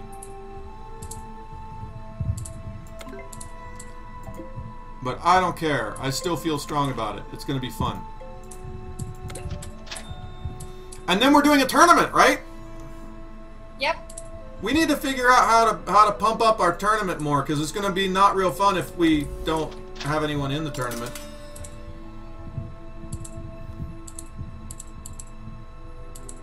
Yeah, so what we're doing for the tournament, we kickstarted this game twice, and we failed at our Kickstarter twice. It was really kind of sad and ego bashing. Seriously, you wanna have your ego just like taken out and kicked in the giblets, then fucking do a Kickstarter, fail it, think that you've learned what you need to know to make a Kickstarter work, do it again, and fail it again in front of all your friends. Because like when you do a Kickstarter, you're messaging all your friends and your family, and it's on your Facebook, and you put yourself out there for a Kickstarter, right? And we failed twice, and it hurt. I mean, it stung like a bitch. And so we had these sort of Kickstarter rewards that we were giving away. That we never got to give away. Like, we were gonna let you name kingdoms in the game. We were gonna let you. We were actually we were gonna name heroes after people. There was all kinds of cool shit that we were gonna let you do. And so what we're gonna do is we're gonna take the awards from the Kickstarter and make those the rewards in the tournament. And I think, what did we decide the grand prize award was? We're going to actually put you in the game, that we're going to actually make you a hero? Hero.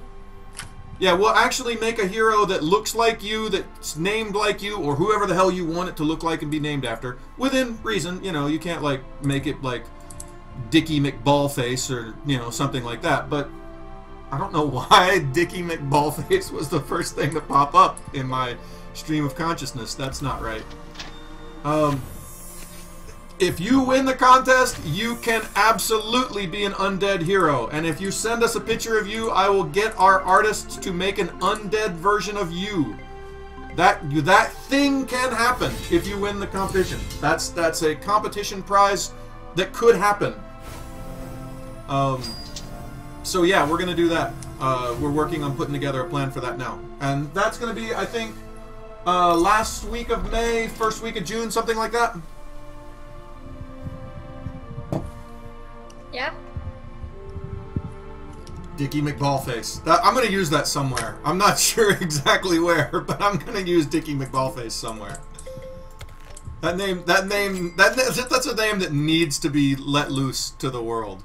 The world needs more of that name. Dickie McBallface. I feel like everyone else is getting this game better than me. I get very distracted when I talk, and that is part of the problem. And I gotta hand it to fucking streamers. I used to, when I started streaming, because I'm not streaming because I want to be a streamer. I'm purely streaming because I want people to give a fuck about my game. I used to watch streamers, and I wasn't really part of the, you know, streamer culture. Like I'm you know, it's funny when you start getting into streaming and knowing who streamers are and stuff. They all like have a language. They like know each other. There's a whole culture that I'm not part of. God damn it, Ben! Why? What did I do to you, Ben? What did Ben do? Ben tentaclored my tower, but he didn't just tentaclore my tower, right? Because he wanted to be a dick about it, he private messaged me and said, "Hey Chris, remember when you wanted the Tentaclore cards to be hard and awesome?" And then throws a fucking Tentaclore on me. Because he sucks. There is a secret Twitch culture. You don't know because you're part of it. You don't know that it exists. It's a millennial thing. I'm not a millennial. I just like using the word millennial. It sounds cool. Makes you sound educated, like I know like shit about marketing. But anyway, I don't shit about marketing. But no, so like when I started, I wanted to like understand streaming culture, and I realized that so my journey into understanding streaming culture started at PAX South. I wanted to go to PAX South because I'd never... Actually, I wanted to go to PAX in Seattle, but I couldn't get a ticket to PAX Seattle. I couldn't get a booth at PAX Seattle because they told me I wasn't important enough. And I was like, fuck you. And they were like, yeah. Basically, unless you've already been to a PAX, you can't be in PAX Seattle. So I was like, alright, whatever, asshole. Sign me up for PAX South. So I went down to PAX South. And I realized after I had signed up for PAX South that I didn't have anyone going with me, and it was just going to be me alone in a booth all fucking show for like 3 days, and I kind of freaked out, and I was like, oh my god, I need somebody to sit in the booth with me. I mean, at the very least, to make sure that nobody steals my iPad when I go take a shit, right? So I was talking to, you know, I put out a message on my Facebook, can anyone come and help? And it turns out that one of my... This is the weirdest relation ever. My parents' neighbor's step-cousin was a streamer. Jack Wolf Gaming, which is a small, up-and-coming, I think everyone's up-and-coming, streamer. A really nice guy, and basically he came down for PAX tickets. You know, I got him, you know, free tickets to come down, and I paid for the hotel. And I ended up spending all of PAX next to this guy, this streamer, a really nice guy, and all of these other streamers kept walking up, and they all like knew each other, and they would start like talking their streamer language to each other about things, and it was all completely foreign to me, and I've been making games a really long fucking time. And to know that there was this huge part of the game world that I knew absolutely fuck all about really disturbed me. And by the time PAX South was over, I was like, okay, this is a situation that can't continue. I can't continue to be ignorant about this thing that I don't know that's obviously important. And I started reading and stuff, and I thought, you know, maybe I'd get to know something by reading and whatnot, and I talked to Monica about it because, you know, she's young and she knows young people things. She's my link to young people.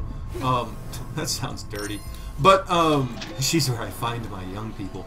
But no, so but the problem is there's only so much you can learn vicariously.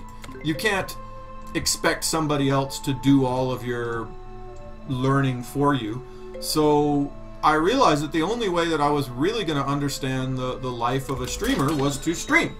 And so I said, alright, fuck it. I don't care if I have an audience or don't have an audience. I'm going to daily stream. Every day I'm going to stream. And so this started as, you know, basically I test the levels every day anyway, because we were right in the middle of building a bunch of campaign levels. And I was already playing the campaign levels every day with the designers, and I thought, you know what, I'll just get the designers in the live stream with me, and we'll go through the levels in the live stream, and if anybody watches, great. If they don't, who gives a shit? I'm still getting work done because I'm still playing the levels and talking to the designers.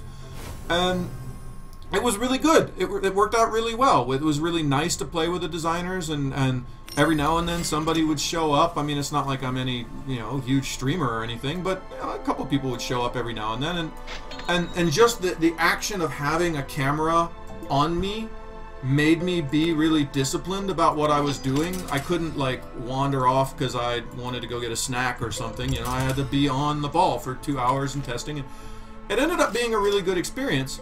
But, and this is the bit, I'm sorry, that was like a half-hour long story to get to this point, but I realized that everything I knew about streamers was complete and utter bullshit. I thought that this was, it looks so fucking easy. When you just watch a streamer stream, you think like, that asshole's just playing a game and talking. That's not hard. I can talk. I can play games. How is this? And I was really, I'll be honest, I was really fucking dismissive of it. I was like, dude, anyone could do that shit. And then I did it, and oh, actually, it's pretty fucking stressful to try to talk and play a game at the same time, you know? Like right now, where I was in the middle of a turn and I was still talking and I fucked up because I didn't finish my turn on time because I was trying to make a point. So yeah, I actually have learned to have like a lot more respect for streamers, and I see, you know, and the other thing is like to try to be fucking interesting for 2 hours. Dude, I struggle at a party to be interesting for 5 fucking minutes. But to sit with a camera in your face and, you know, and I started actually, you know, watching other people stream who are good at it and realized that there was such a thing as being a good streamer, right? Like it occurred to me. I just thought, you know, I guess the people who have a big audience are just lucky, you know, and looking at it now, obviously I was fucking stupid, right? Obviously my ideas about streaming and my ideas about the world were complete and utter bullshit. It's very clear now. But at the time, I had just assumed that the you know, the PewDiePies of the world. He's not a live streamer. He's a Let's Player or whatever the fuck you want to call people. I don't know the language. But anyway, the point being, I had thought that was just luck. I thought that those people made a lot of money because they were just lucky, and that was just not true. They are actually talented. And that was a and because I know there's like 4 or 5 people in the stream right now who actually stream. I know right now you're like, you fucking idiot. Of course they're talented. But you know you do this shit. So I didn't know. So yeah, there's that. Some of it's luck. Some of game development is luck. I mean, look at the guy who made Flappy Bird. Right? Flappy Bird's not a good game. I mean, honestly, objectively, it's not a good game. There's 50 games that were released the same month Flappy Bird came out that were better games than Flappy Bird. But yeah, that guy made a fuck ton of money because he was lucky. Luck happens. But, you know, if you're gonna do something for a long period of time, like game development, you don't get to live on luck. You have to actually, you know, contribute, and you have to be good at things. And if you're consistently good at things, then the luck comes, right? That's how luck actually works. You can't just like sit around with your thumb up your ass hoping that, you know, my lucky day will come. Like it won't. The world does not love you that much. But if you're consistently trying to do something and doing it hard, then there is a chance that sooner or later you'll be good at it and you'll have your luck. So it works like that.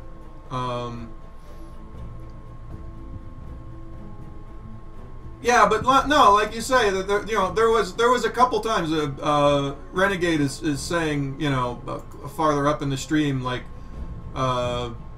wait until you've been streaming for 5 hours and there's absolutely nobody there. I've done it. I've absolutely done it. Now, I actually have the benefit of, I have a company, so I can always force someone like Monica to come and hang out in the stream with me. So I haven't had the it's just me all by myself moment, which has got to be really fucking ego destroying. Like that's got to hurt. But the thing is, you can't quit, right? You can't be like, well, there's nobody here, so fuck it, I quit, right? You have to get past the there's nobody here moment and power your way through it. And that's not just streaming, that's everything. That's game development. You know, I mean, come on, I've got a multiplayer lobby right now that's basically this Twitch stream. It would be easy for me to get pissed off right now and say, ah, fuck it. But you don't. You don't say, you know, fuck it, I'm out. You power through, and that's what separates professionals from hobbyists. Whether it's streaming or game development or being a musician, you know, one of my favorite musicians and an absolute role model for me is there's an artist, Annie DeFranco. I don't know if you guys are of a generation that knows Annie DeFranco. The awesome sort of folk artist. I don't know, he's folk, whatever the fuck you want to call Annie DeFranco. And I read an interview from her once talking about exactly this, that when she was younger, she would go in and she would play in a room, you know, she'd play a concert for 3 people. And it's hard to show up and play in a fucking concert for 3 people, but you can't just like walk out and say, well, there's only 3 people here, so fuck it, I'm putting my guitar away and I'm going home, because then you don't get asked back, right? You don't get another, that, you know. And it's the same with games, it's the same with everything. I've made games that sold terrible. I've made games that sold absolutely terrible.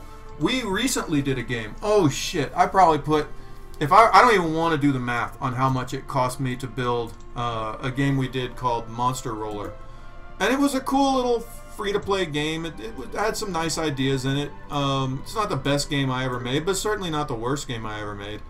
And at least $100,000 we put into that damn thing, and I think all bills in, it's made $4,000 total.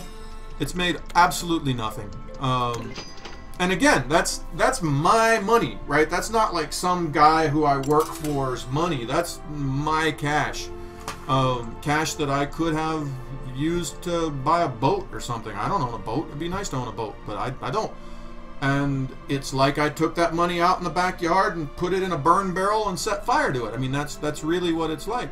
And it would be very easy to get angry and upset and say, well, fuck it, fuck these gamers, fuck this audience, fuck this industry, I'm out. But you don't get to do that, right? Not if you're a professional. You pick your fucking face up off the floor and, you know, put together the last bits of your shitty pride and go build again. That's right. That's all you can do. So yeah. Wow, this is really... I feel like I'm giving a little inspirational talk to myself to make myself feel better. Are you inspired, Monica? Is anybody inspired? I want somebody to be inspired. Lie to me and tell me you're inspired, Monica. I'm inspired. Wow, that was yeah, thanks for that.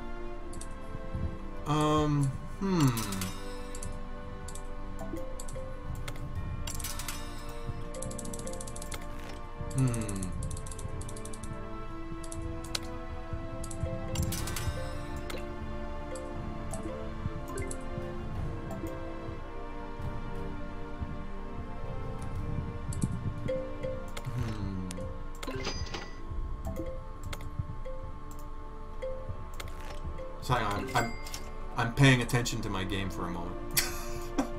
Because Ben is coming. Ben is coming.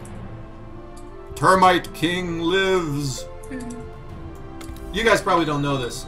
Yellow in this game is Termite King, and Termite King is actually a beautifully long-haired gentleman in Kuala Lumpur who is the animator who did a lot of the animations for this game, as well as a good bit of the art. I think he did some of the UI. I don't know what Ben's kind of a multi-purpose artist guy, but a lot of the art in this game was actually from Ben, and he's playing Yellow right now.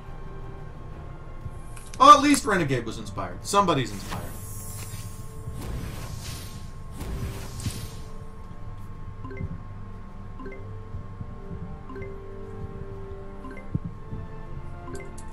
I do not... I tell you, when an American tells me that they have medical issues, I fucking... The rest of the world does not know. Well, actually, the Philippines knows. The Philippines has a shitty medical system, too, but... Holy shit, do not get me started on the U.S. medical system. It is criminally bad. There should be laws against how bad the American medical system is. There really ought to be laws against it. But I'm not going to get all political right now. But I feel your pain. That's I would not wish having to deal with medical stuff as an American on my worst enemy. I would not. That is a terrible, shitty situation. Because, you know, it's on top of the fact that, you know, you have medical issues, which is always going to suck, right? But the system is shit. I remember, and this is just a bullshit little story. It's nothing big, but it's an example. I got my graduate degree at UW up in Seattle, and I was insured through the UW insurance, right? God God damn it, Ben threw another card. Ben is the king of cards. No, so I was riding my bike. I fell on my bike and I broke my arm, right? Just a little tiny fracture right there. And I went into the doctor to get my bullshit little arm fixed.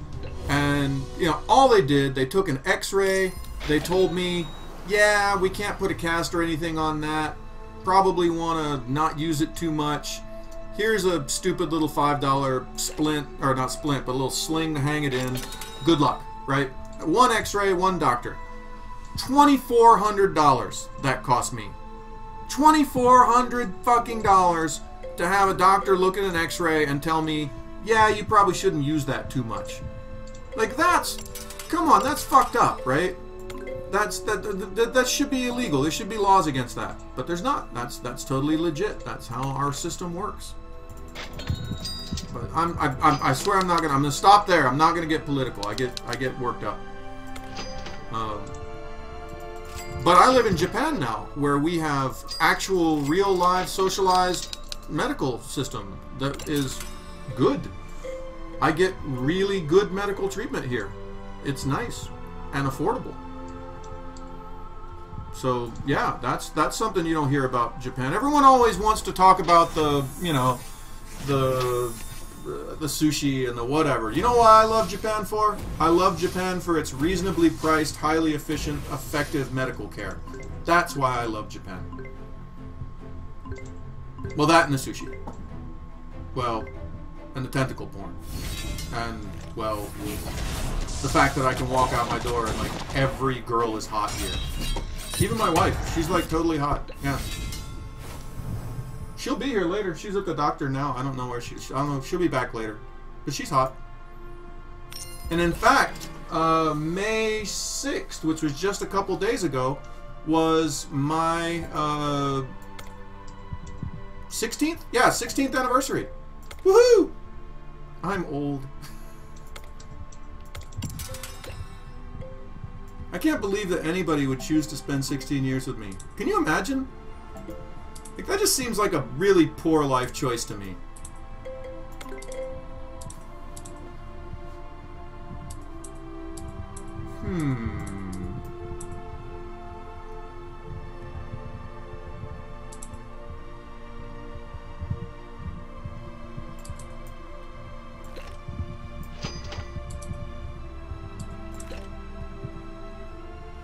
Why does that not work? Now I have to have a warrior? Aww.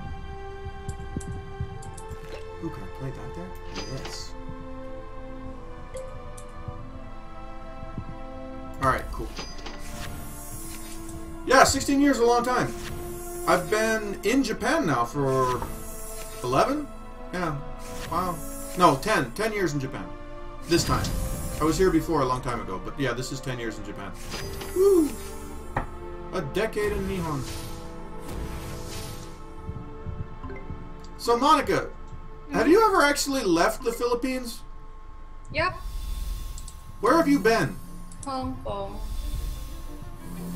Is that it? Yep. You've never been anywhere but Hong Kong? Hong Kong, just Hong Kong. When was that? 2 years ago, I think. I wasn't in Booms Up yet. Okay. So since you've been in Booms Up, you've never been... We never brought you to Singapore? Nope. Why did we not do that? You would be useful there. We do conventions and things. Why have you not been to... I don't know. Ask yourself. Yeah, your manager sucks. We should do something about that. We should get you to Singapore. We should send you instead of me to Singapore. What? You're not going to go? Honestly, I want to go for this next... There's a convention in Singapore next week that I'm supposed to be at. The thing is, like, I kind of want to focus on shipping this game right now. I got, like, a lot of shit I want to do. I got live streams and stuff. There's a lot of... I don't know, a little part of me wants to not go. I mean, I want to go, but I also want to do everything I can do to launch the game better.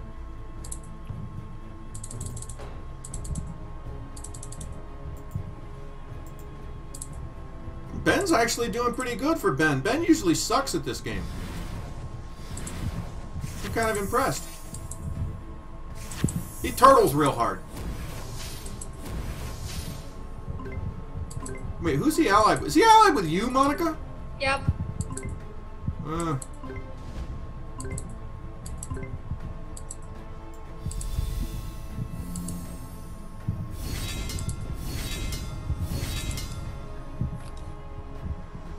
Wow, there's a lot going on. It's very confusing.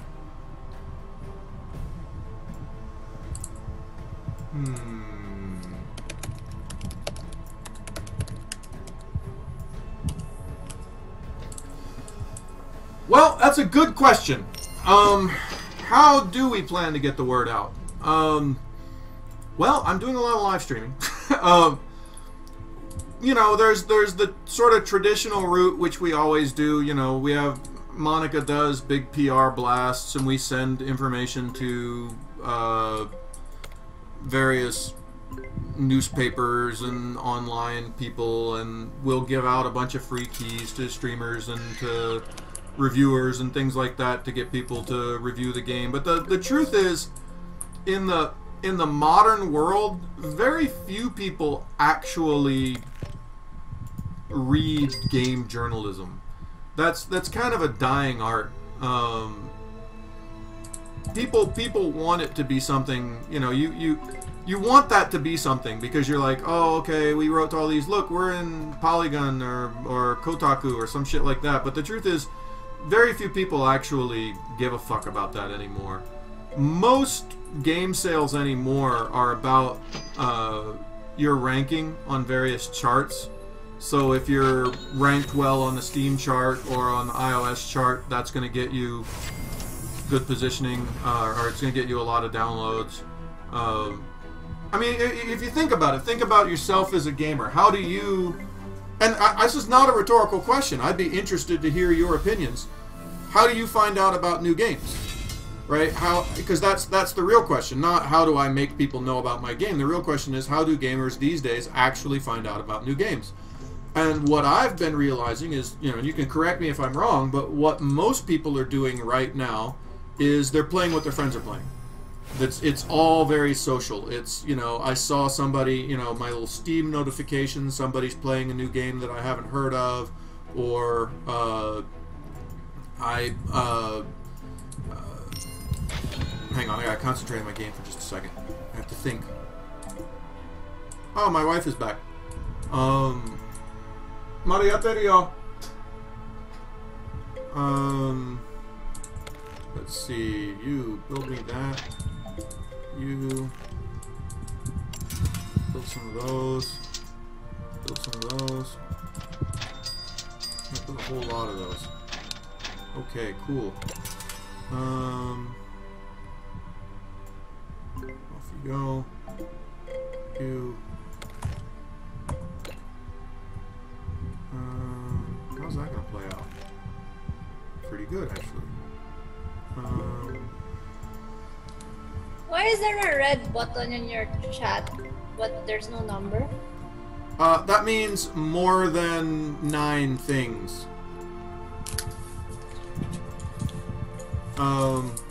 Is that intentional? Yeah, because the number would get really big and it would flow outside of the button. Okay. That's pretty standard for chats in other applications. Okay. Yeah, so like you say, Renegade, it's alright, so I'm looking at the Steam front page, right? And so what's recommended or new or on sale, right? And that thing for Steam is exactly the same for iPad. It's exactly the same for Google. There's a front page on each one of those. People go and they see what's new, what's recommended. So how do you get recommended? Well, you get recommended by being a relatively good app that's got some press behind it, that's got some people who seem to give a shit, that's got some buzz. So, you know, and it's this sort of constant struggle of, to get press, you need press, right? How do you get people to care about your game? Well, you show them that other people care about your game. Well, how do you do, you know, that's the sort of constant chicken egg problem that you run into with games right now. which, you know, how do I solve that? I don't have a great answer. You know, I don't have like a, well, my surefire answer is to do blah. So my sort of current answer, hang on a sec.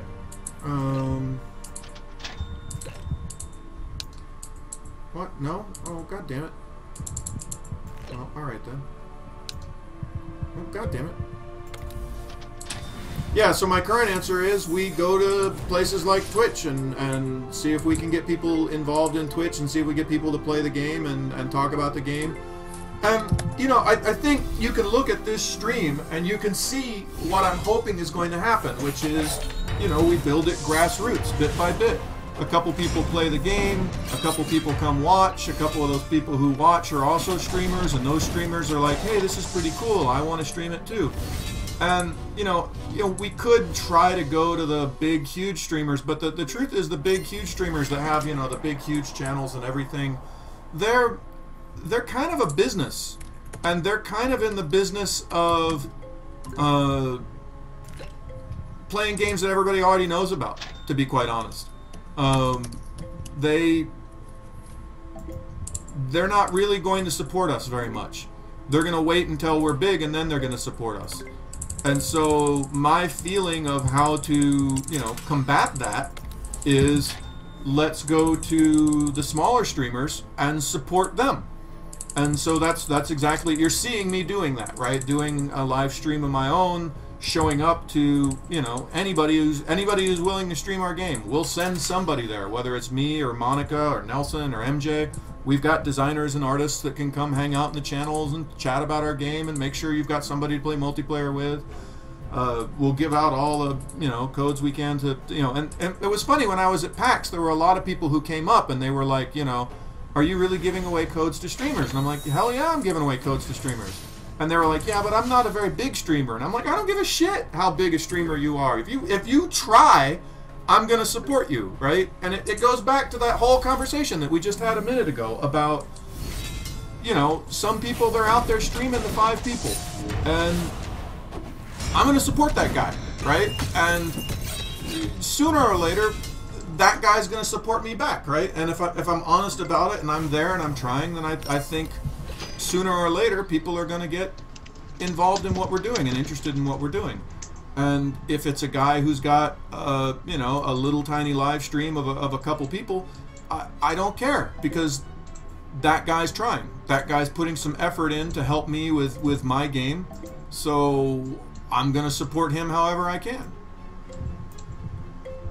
And I'm not just saying that because there are streamers here. I mean, that's actually our game plan. Because I got nothing. I got no better ideas.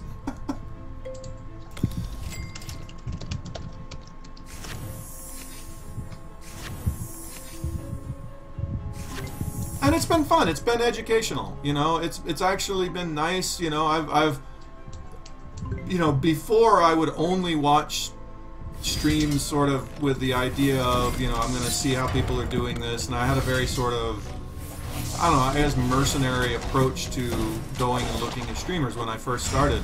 But now I find that, like, when I'm working now, I just always have somebody streaming over in the corner of my screen, and I'm actually kind of enjoying it. I'm enjoying getting to know what people these days think about games and how they're playing games. I'm enjoying kind of being involved in the culture and feeling like I'm part of the culture.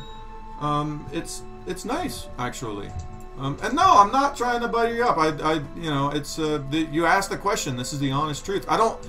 I wish that I had a better answer. I wish that I could tell you, you know, we've got this great plan where we've got, you know, I paid, you know, $10,000 to this company and they're going to assure that we have some ranking on the charts, or, you know, oh, we have this big feature with Kotaku that's going to happen, or some I don't have any of that shit. I don't, you know, Monica tries her best. This is Monica's full-time job, is promoting Boom Zap games. And she spends countless hours sending emails to streamers and sending emails to every fucking game blog in the world. I don't know, Monica. What does your day look like? Honestly, what is he's asking how we're getting our game out. What does your day look like these days?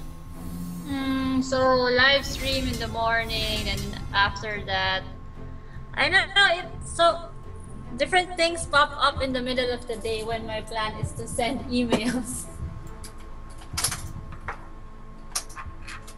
Oh wait, while I was busy doing some shit over here, look at fucking Alara coming in behind me and taking over my properties. Look at that. Little backdoor sneak attack while I'm busy talking about shit. Look at that. That's shameless. That's absolutely shameless. I'm not gonna forget this moment. This is a day that will live in infamy. Well, I'm busy taking care of business with Ben here. Taking care of business.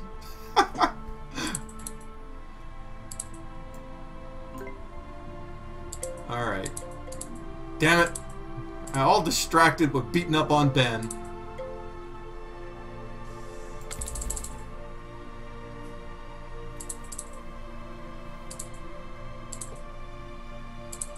It's true. I was here talking about my love for the streaming community, and she's all, I'm going to attack him from behind when he's not looking. Yeah. This is the second time she's fucked me, too. This is time 2. I don't trust you anymore, person. Where's my camera? You! I was smart enough not to ally with her this time, though.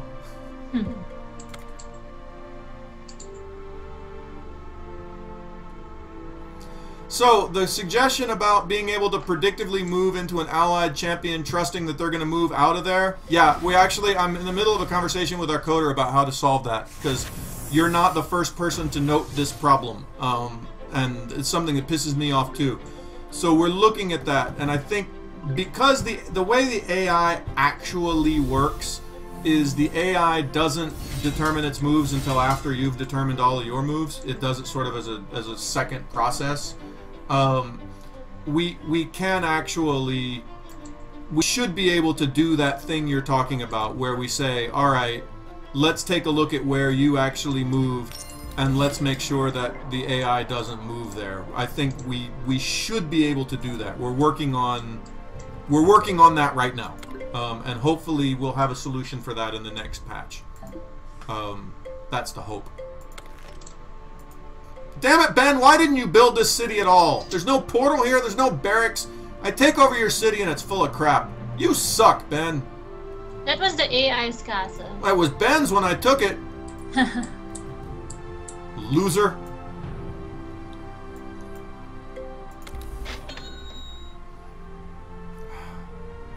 You and I are never going to be friends, Alara. Not with you behaving this way.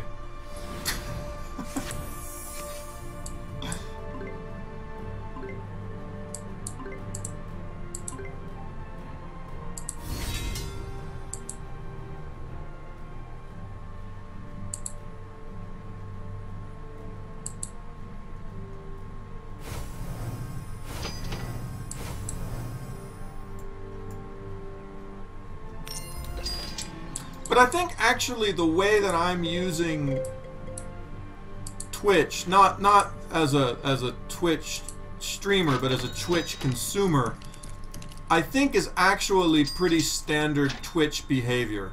I think a lot of people, I undervalued how many people just leave this on in the way that like my grandma leaves on television to like keep her company, you know? I think there's a lot of people who just sort of have it on in the background while they're doing other stuff. So they're playing a league game of something, and while they're doing that, they've got this going on in the background. I think there's a lot of that going on, and I had underestimated how much of that was actually taking place.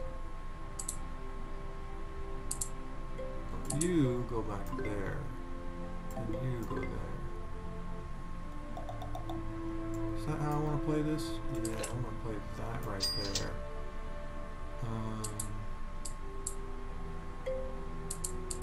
Okay, alright. Wait, who didn't move? Who moved everyone? Oh, you. You gotta do some shit. Oh! I ran out of time.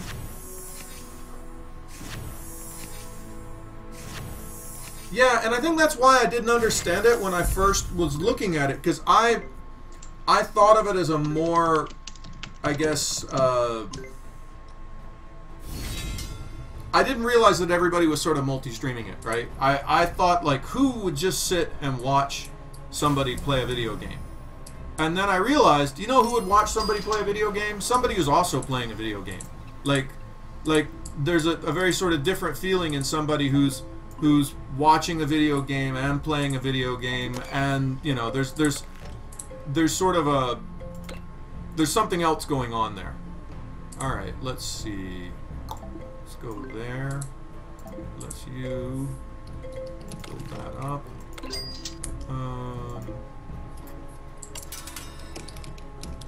You know what? Fuck you. I'm gonna stand my ground.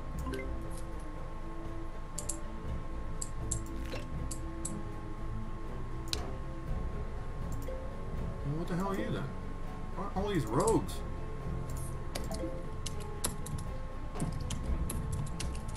Alright, cool.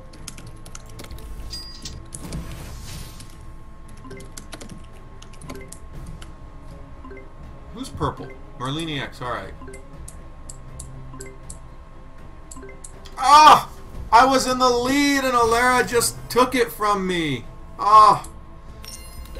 The bitter shame. Oh, that stung. That's alright. I'll have to tolerate this.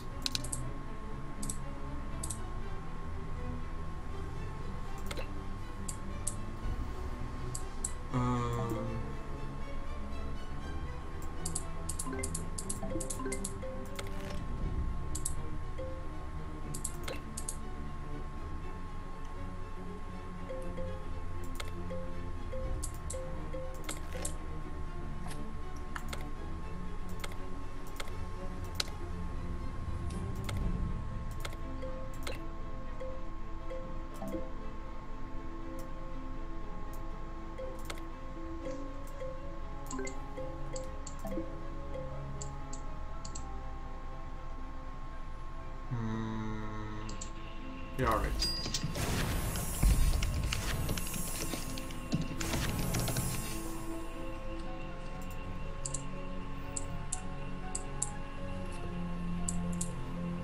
Ooh, I may have done a poor... Oh, I've made a poor life decision.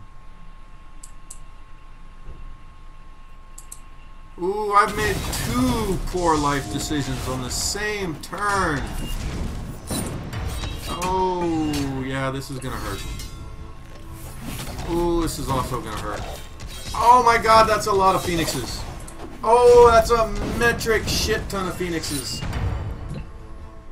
Oh, yeah. I think the MerliniX Alara combination has proven its strength. Yeah, they beat me.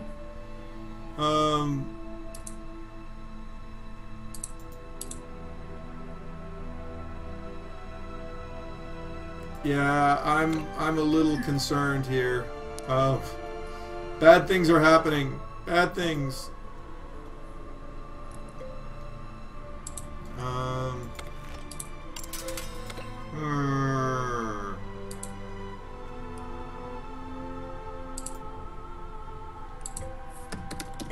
You know what? Screw you, I'm standing my ground. Oh, wait. Finally, being a rogue works for you. Alright. Cool.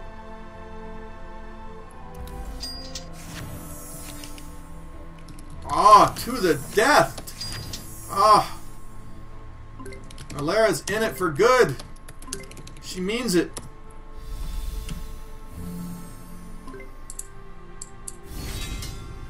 See, I think MerliniX and Alara are actually in the same room, so we have undervalued their ability to coordinate their attacks. See, they're the opposite of us. We gotta talk like publicly here on Skype. Everyone knows what we're up to. They can see my moves.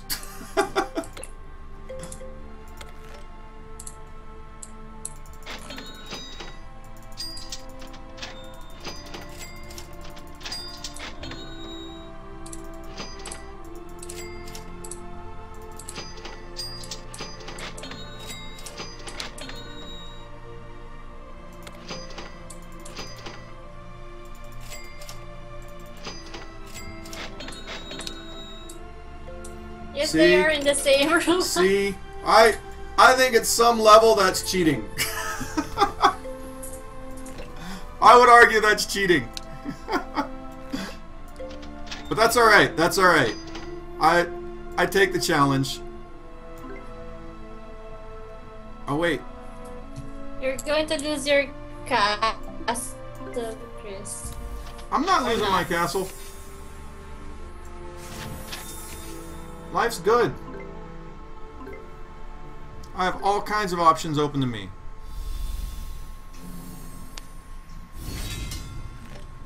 She's underestimated the value of my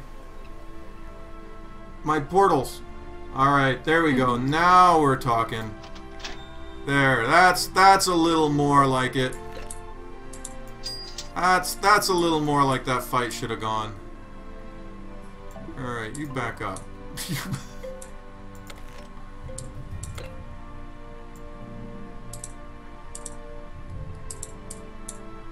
Are you out, Monica? Yep. Oh shit. So it's wait, Ben. Ben. They were both in my kingdom, Alara and MerliniX. Alright, Ben. I'll team up with what's left of Ben.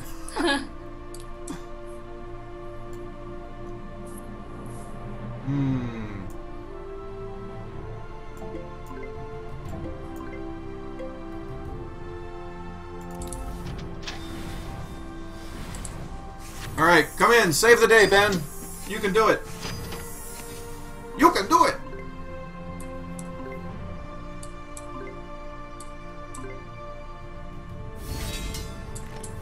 Alright, go get them. My mini dragons. Go, mini dragons.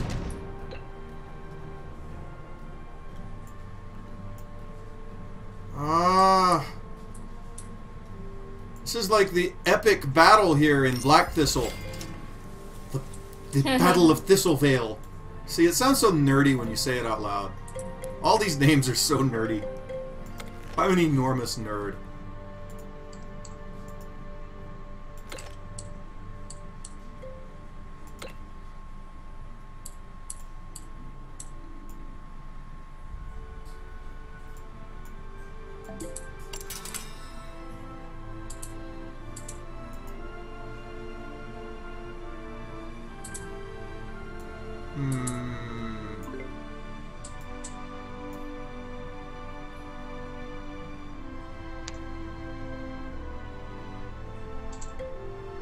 Alright.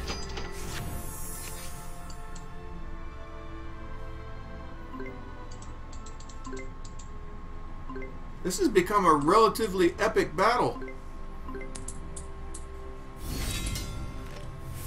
I still think I'm going to lose, but I feel good about myself because I was the one without an ally, right? So it was me versus world in this game, and I'm still in there. I can stream and not have an ally and fight.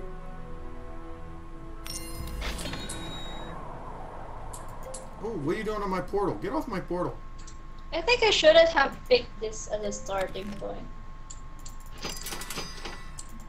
Like it's open to all 3 enemies. Probably not the strongest move.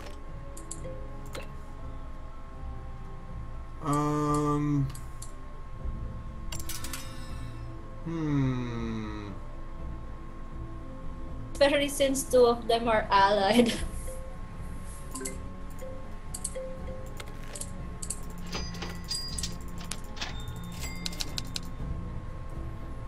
Out of gold? Say it isn't so.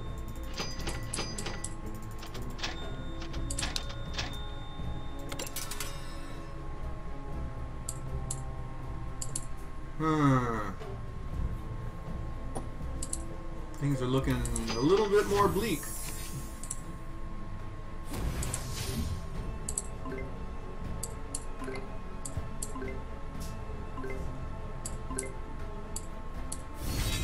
I don't know, Ben.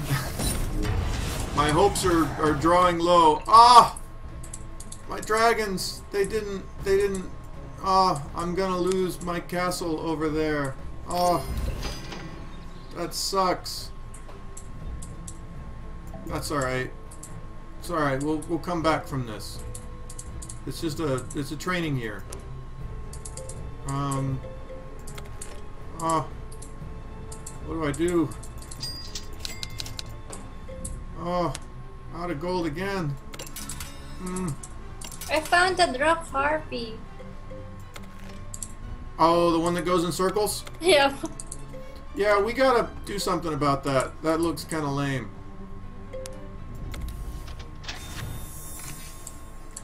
Oh, a well-timed circle of protection.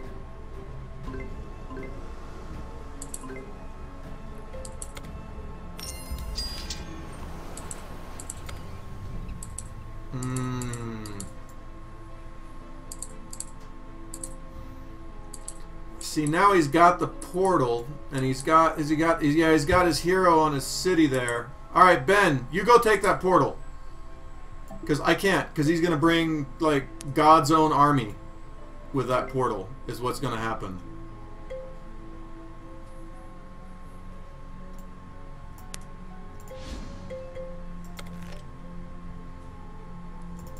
You're gonna lose. Why you gotta be so negative?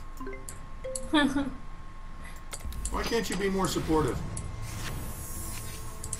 Why are they so strong? Because they're good at games.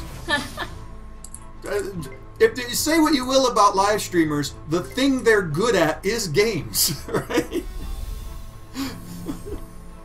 You're gonna bring a bunch of live streamers into your game. You have to expect them to not suck very much. Wait, where are you going?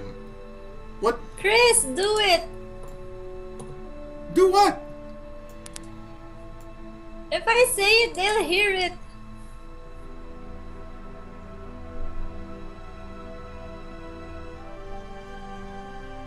Wait, I'm desperately looking for the thing you want me to do.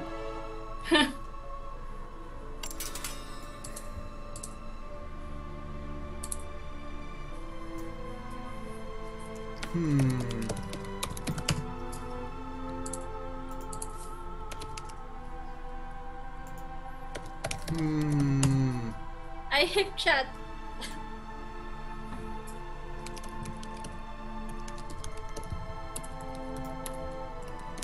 All right, yeah, I get it. I get it.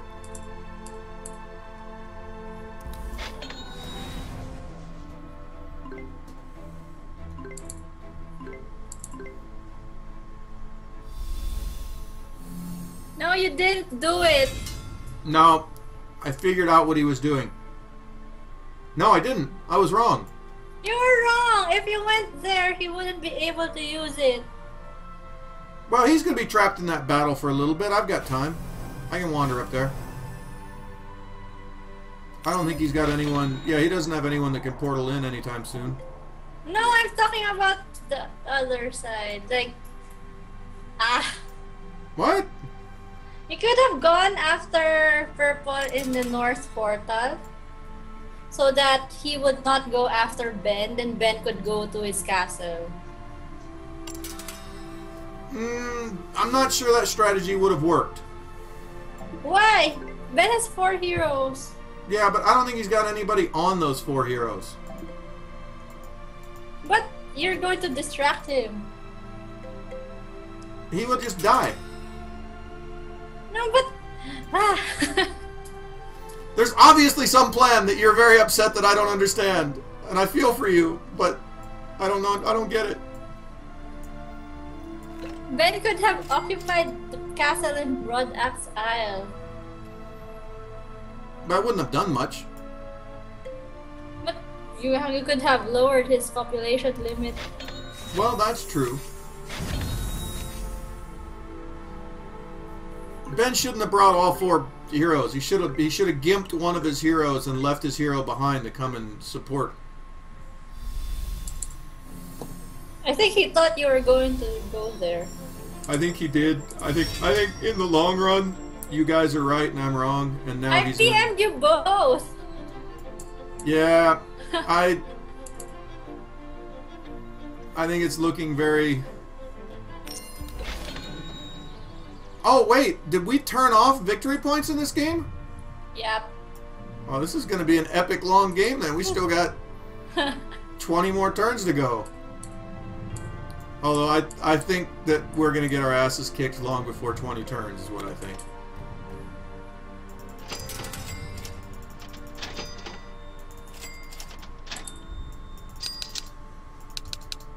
Well, Renegade is here. Well, that's true. He still sucks worse than me. That I can always feel good about that.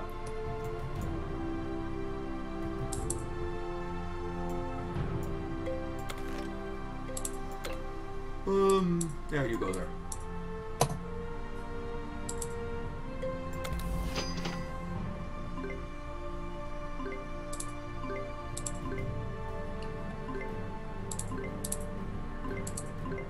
Boom. So Chris, what is your creative process like? Are we back to that? I'm not doing anything anymore. That's true. That's true. What is my creative process like? Where do you begin? Honest truth, I find somebody else's shit and find something that I don't like about it, and then think like, what if I did this without the part that I don't like? I mean, you're not supposed to say that. I think I'm supposed to be way more creative than that. I think I'm not supposed to say out loud that I rip people off like that. But that really is it. I mean, basically, you know, I'll play some game and I'll say like, I love this game and I love everything about it, but I think I could do this part of it better. And almost everything I do starts from sort of that mental space, which, I don't know, maybe a better human being would be like, oh, I smoke a bowl of dope and I have these amazing visions of things that have never created before and I create them completely from scratch. But I don't actually think most of the world works like that. I think the vast majority of creative endeavor works pretty much like I just explained. You know, somebody says, I love strategy games, but I don't like this part about strategy games, so I'm going to change that part. I think that's a very standard way of developing things. But a lot of it also comes from, I mean, this game's a good example. It comes from sort of a creative loop of playing it, because it's not just finding someone else's stuff and saying, I don't like this thing about it. It's also looking at your own stuff and saying, yeah, this is really fun, but this and this and this is bad. You know, like I was talking about with the trading game that we canceled. You know, it had some good stuff in it. I liked some of what we had going on in it, but I didn't like the fact you couldn't fight anybody, and I thought that was just boring. And I had thought that was going to be a good idea, and it wasn't. And so I took one of my own ideas and said, all right, well, let's sort of redevelop that and see if we can come up with something better. So it's not always somebody else's idea I'm ripping off. Sometimes I'm ripping myself off. All right, Ben, I think we got to call it. I think this is over. You know what? I've never actually seen anyone win by conquering. I'm gonna let that happen just to see what that looks like. All right, next question, Monica. Where do you find the most inspiration for your designs? What was the most interesting thing inspiration from? I spend a lot of time looking at old games. I spend a lot of, you know, I tell everybody, you know, I make a big deal of the fact that I've been making games a long time. I think anyone who's talked to me for more than 5 minutes has heard me talk about that. But the honest truth about that is that's largely useless experience. I mean, I would like to think that that experience got me all of this, you know, wonderful whatever, but the truth is most of what I know about games is no longer relevant. You know, I mean, the first game I made is shipped on floppy disks. You know, some of the games I made, we didn't even have internet yet. So a lot of the stuff that I know, it's not relevant. But I do think there is value to the fact that I have played a metric shit ton of games. And games that people now don't think about or don't play anymore. You know, I mean, I was a big Ultima Online player. I don't think anyone in this chat ever played a minute of Ultima Online. You guys are too young for that. I played Ultima 1 and Ultima 2 and Ultima 3. I played all those old Ultima games. I played Privateer and Wing Commander and Zork, you know, and so I think a lot of my inspiration comes from those older games because that's what I grew up playing. And to be quite honest, I was, before I was a computer gamer, I was a big board gamer and a big role-playing gamer. So I spent a lot more time playing Dungeons and Dragons and Axis and Allies and, you know, Diplomacy than I ever spent playing video games.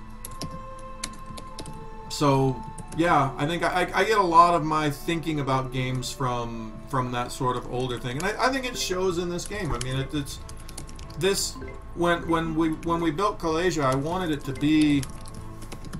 to sort of respect that older gamer tradition. I wanted the maps to look like old D&D maps. I wanted orcs and elves and things like that in the game that are the sort of traditional fantasy tropes. Oh my God! Look how surrounded I am. I could not be more surrounded right now. Where's Ben? Ben's no smoking dope or something. Oh, no. He's useless. He doesn't have a castle anymore, and he has yeah, Ben is out. This is over in a couple more turns. But you know what? I'm gonna play all my bumper crops just so I go out rich. When I die, I'm gonna die rich. That's my plan. Bumper crops everywhere! Alright. And a merchant caravan too. Why can't I play my merchant caravan? Why can't I play Safety? that? Oh, because my merchant's dead. Because everyone's dead. Wait, you, defend! Defend to the last! Wait, is there anyone you can attack that you got a chance? You know what? Screw it. Alright.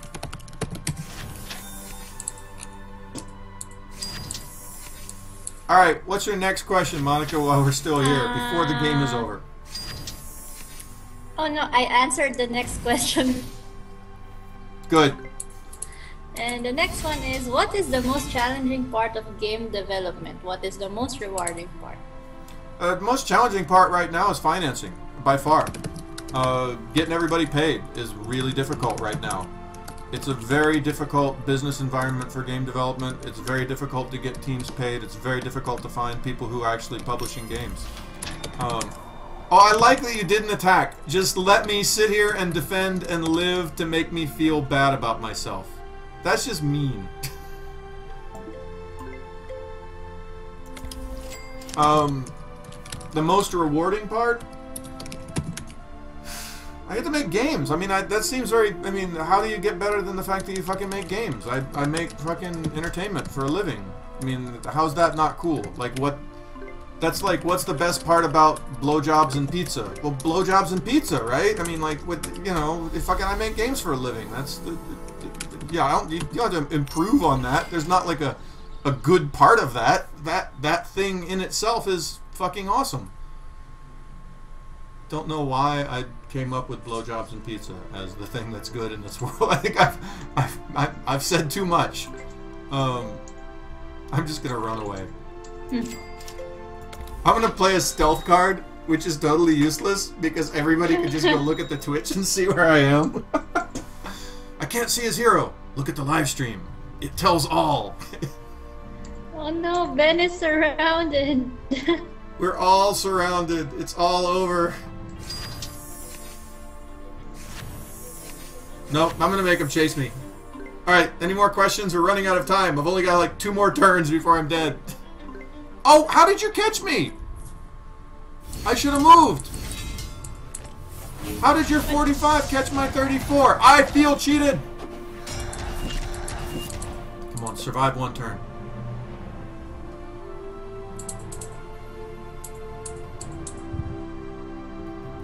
Alright, what's the next question, Monica? I got 1 more turn before I'm dead. What? What methods do you use to handle creative blocks? Do they occur frequently? No, I don't have creative blocks. Game developers don't have creative blocks. It doesn't work like that. Game developers have way more ideas than we have time to make them. You know, people who have, you know, like you're writing a book or writing music or something, the time between having the idea and, you know, being able to implement it is pretty quick. When you're making games, the time between having an idea and the time you can actually realize that idea, it takes so long that I've got way more ideas than I could ever hope to make. The idea that, you know, it's a funny thing. People are always like, I have this great idea for a game, but I don't want to tell you because I don't want to steal it. Oh, fuck you. I got 500 ideas for games, but you know what? I can make them at about a speed of one every 8 months at the fastest. So, you know what? Your idea for a game is worthless to me. I've got 20 that are better that are just sitting and waiting in line to be made. And that's not because I'm a genius or anything. Every game developer will tell you the exact same thing. Any game designer's got more. I've got 500 more game designs in my head than I'll ever make in this lifetime. And that's true for every game developer.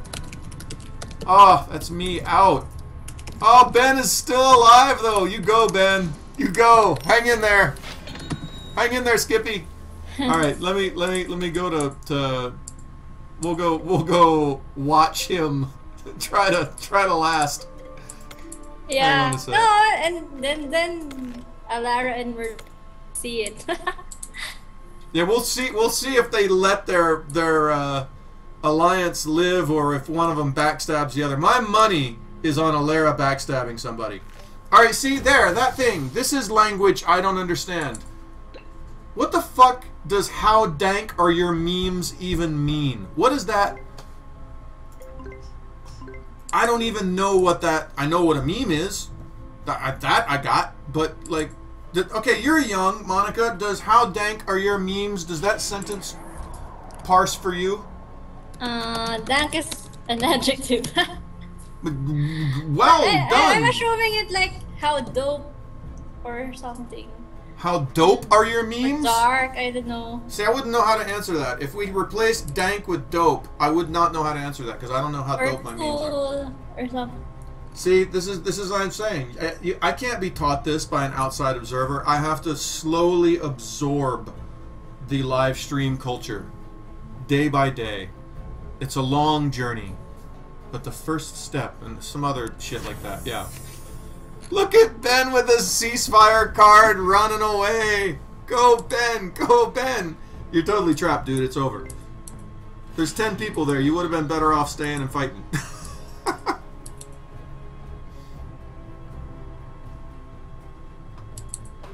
Alright, are there more questions, Monica?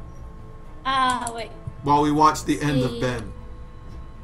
What was a painful experience have you found a way out of? How did you do it? I hate those questions. I'm not going to answer that one. Just delete it. Okay. What has been your proudest moment during your career so far? What led to this moment happening? You know, I didn't think it at the time. Yeah, actually, that we should make continuous spectator button, that's on the list of shit that'll hopefully be in the end of the week. That's something I want as well. Quitting out and then reconnecting sucks. I'm totally with you on that. No, so like, I didn't expect it at the time. We had a thing happen about 2 years ago in the studio, where 3 very senior members of the company left and started their own game company. And Alara wins it. Well, Alara and MerliniX, the one of them should have backstabbed the other. It would have been a more fun watch to see the backstabbing. Hey Chris, did your game crash? No. Mine did. No, mine's fine. And I was in spectator mode, so. I was in spectator mode too. You were or weren't? I was. Mine was good. I don't know. Good game, guys. That was much fun. I'm not going to start another game. I'm going to finish answering this question, and then I'm going to call it on this live stream because I got to get some work done. Specifically, and I'll mention the work that I'm doing today, we had a bunch of people say that they were pissed off because they were starting the game and they had to finish a bunch of campaign levels to get the campaign levels open so that they could play them in multiplayer, and they wanted to have the multiplayer directly open to them. So we are going to change that in the next, on Friday when we put out the next release. That's going to be changed. I'm going to actually set it so all the levels are available as soon as you finish the tutorial. But what we're also going to be doing is I am adding in 7-player and 8-player mode, and we are actually going to be building a bunch of 8-player levels. So that's actually what I'm doing today, is I am working on brand new 8-player levels that we will be adding to the game. Oh yeah, that's right. You guys are on East Coast. It's like bedtime there. So back to your question, Monica. So 3 years ago, we had 2 or 3 years ago, we had 3 senior members of the team leave to go start their own company. And at the time, I guess I was a little pissed off, and I was like, you know, what did I fail? Why did they leave? But over time, I kind of realized that that was a dream that they always had, to run their own studio, and that was a dream that they could never, by definition, achieve here at my studio, because this is my studio. They can't run my studio. This is mine. And so, to achieve the dream of running their own game studio, they had to go start their own game studio, and they had to leave. And I've been watching them, you know, develop their company, and a lot of their processes, to be quite honest, are developed from the processes that we had here at BoomZap. You know, they do a lot of virtual studio work like we do, and it's been really interesting to watch people who, you know, and I won't say I trained them. I mean, I was influential in their training in games, but obviously they had experiences from other places too. But it's been really, for me, fascinating to watch them build their own company and go their own direction. And over time, I realized that that's kind of how, you know, that's how you live past your own company or live past your own career in games, is to help people start their own companies, to help people move on and to start their own thing. They're younger than me, and they've got their own thing going, and it seems to be going well. So the company, by the way, is I always want to call it Alpaca, because their mascot is a alpaca, but they're actually called Altitude Games, and they're a Filipino studio. Everyone in the studio is Filipino, and they most of them live in Manila. It's a good group of people, and they've got some good games. So yeah, there's the answer to that question. I'm not going to do any more questions because I don't want to just bore you, because I'm not playing a game anymore. That's it for the live stream today. We will be back tomorrow. I'm hoping very soon we will have some new maps to play, but we won't be able to play 8-player maps until Friday, because that's when we'll actually be updating the build Friday night, our time, which will have all the code in for 8-player maps, etc. So this was huge. Thanks everybody for coming. We'll be back tomorrow. That's it. I always don't know what to do at the end of these. Like, I always feel really uncomfortable. And the worst is, like, my OBS is over here on this screen and the camera's there, so every switch ends with me being like, let me look over here. So what I'm going to do is I want to drag it over here, so now OBS is here, and now I can press the stop stream. I should have set a hotkey. I think they have hotkeys for that, but anyway, bye-bye!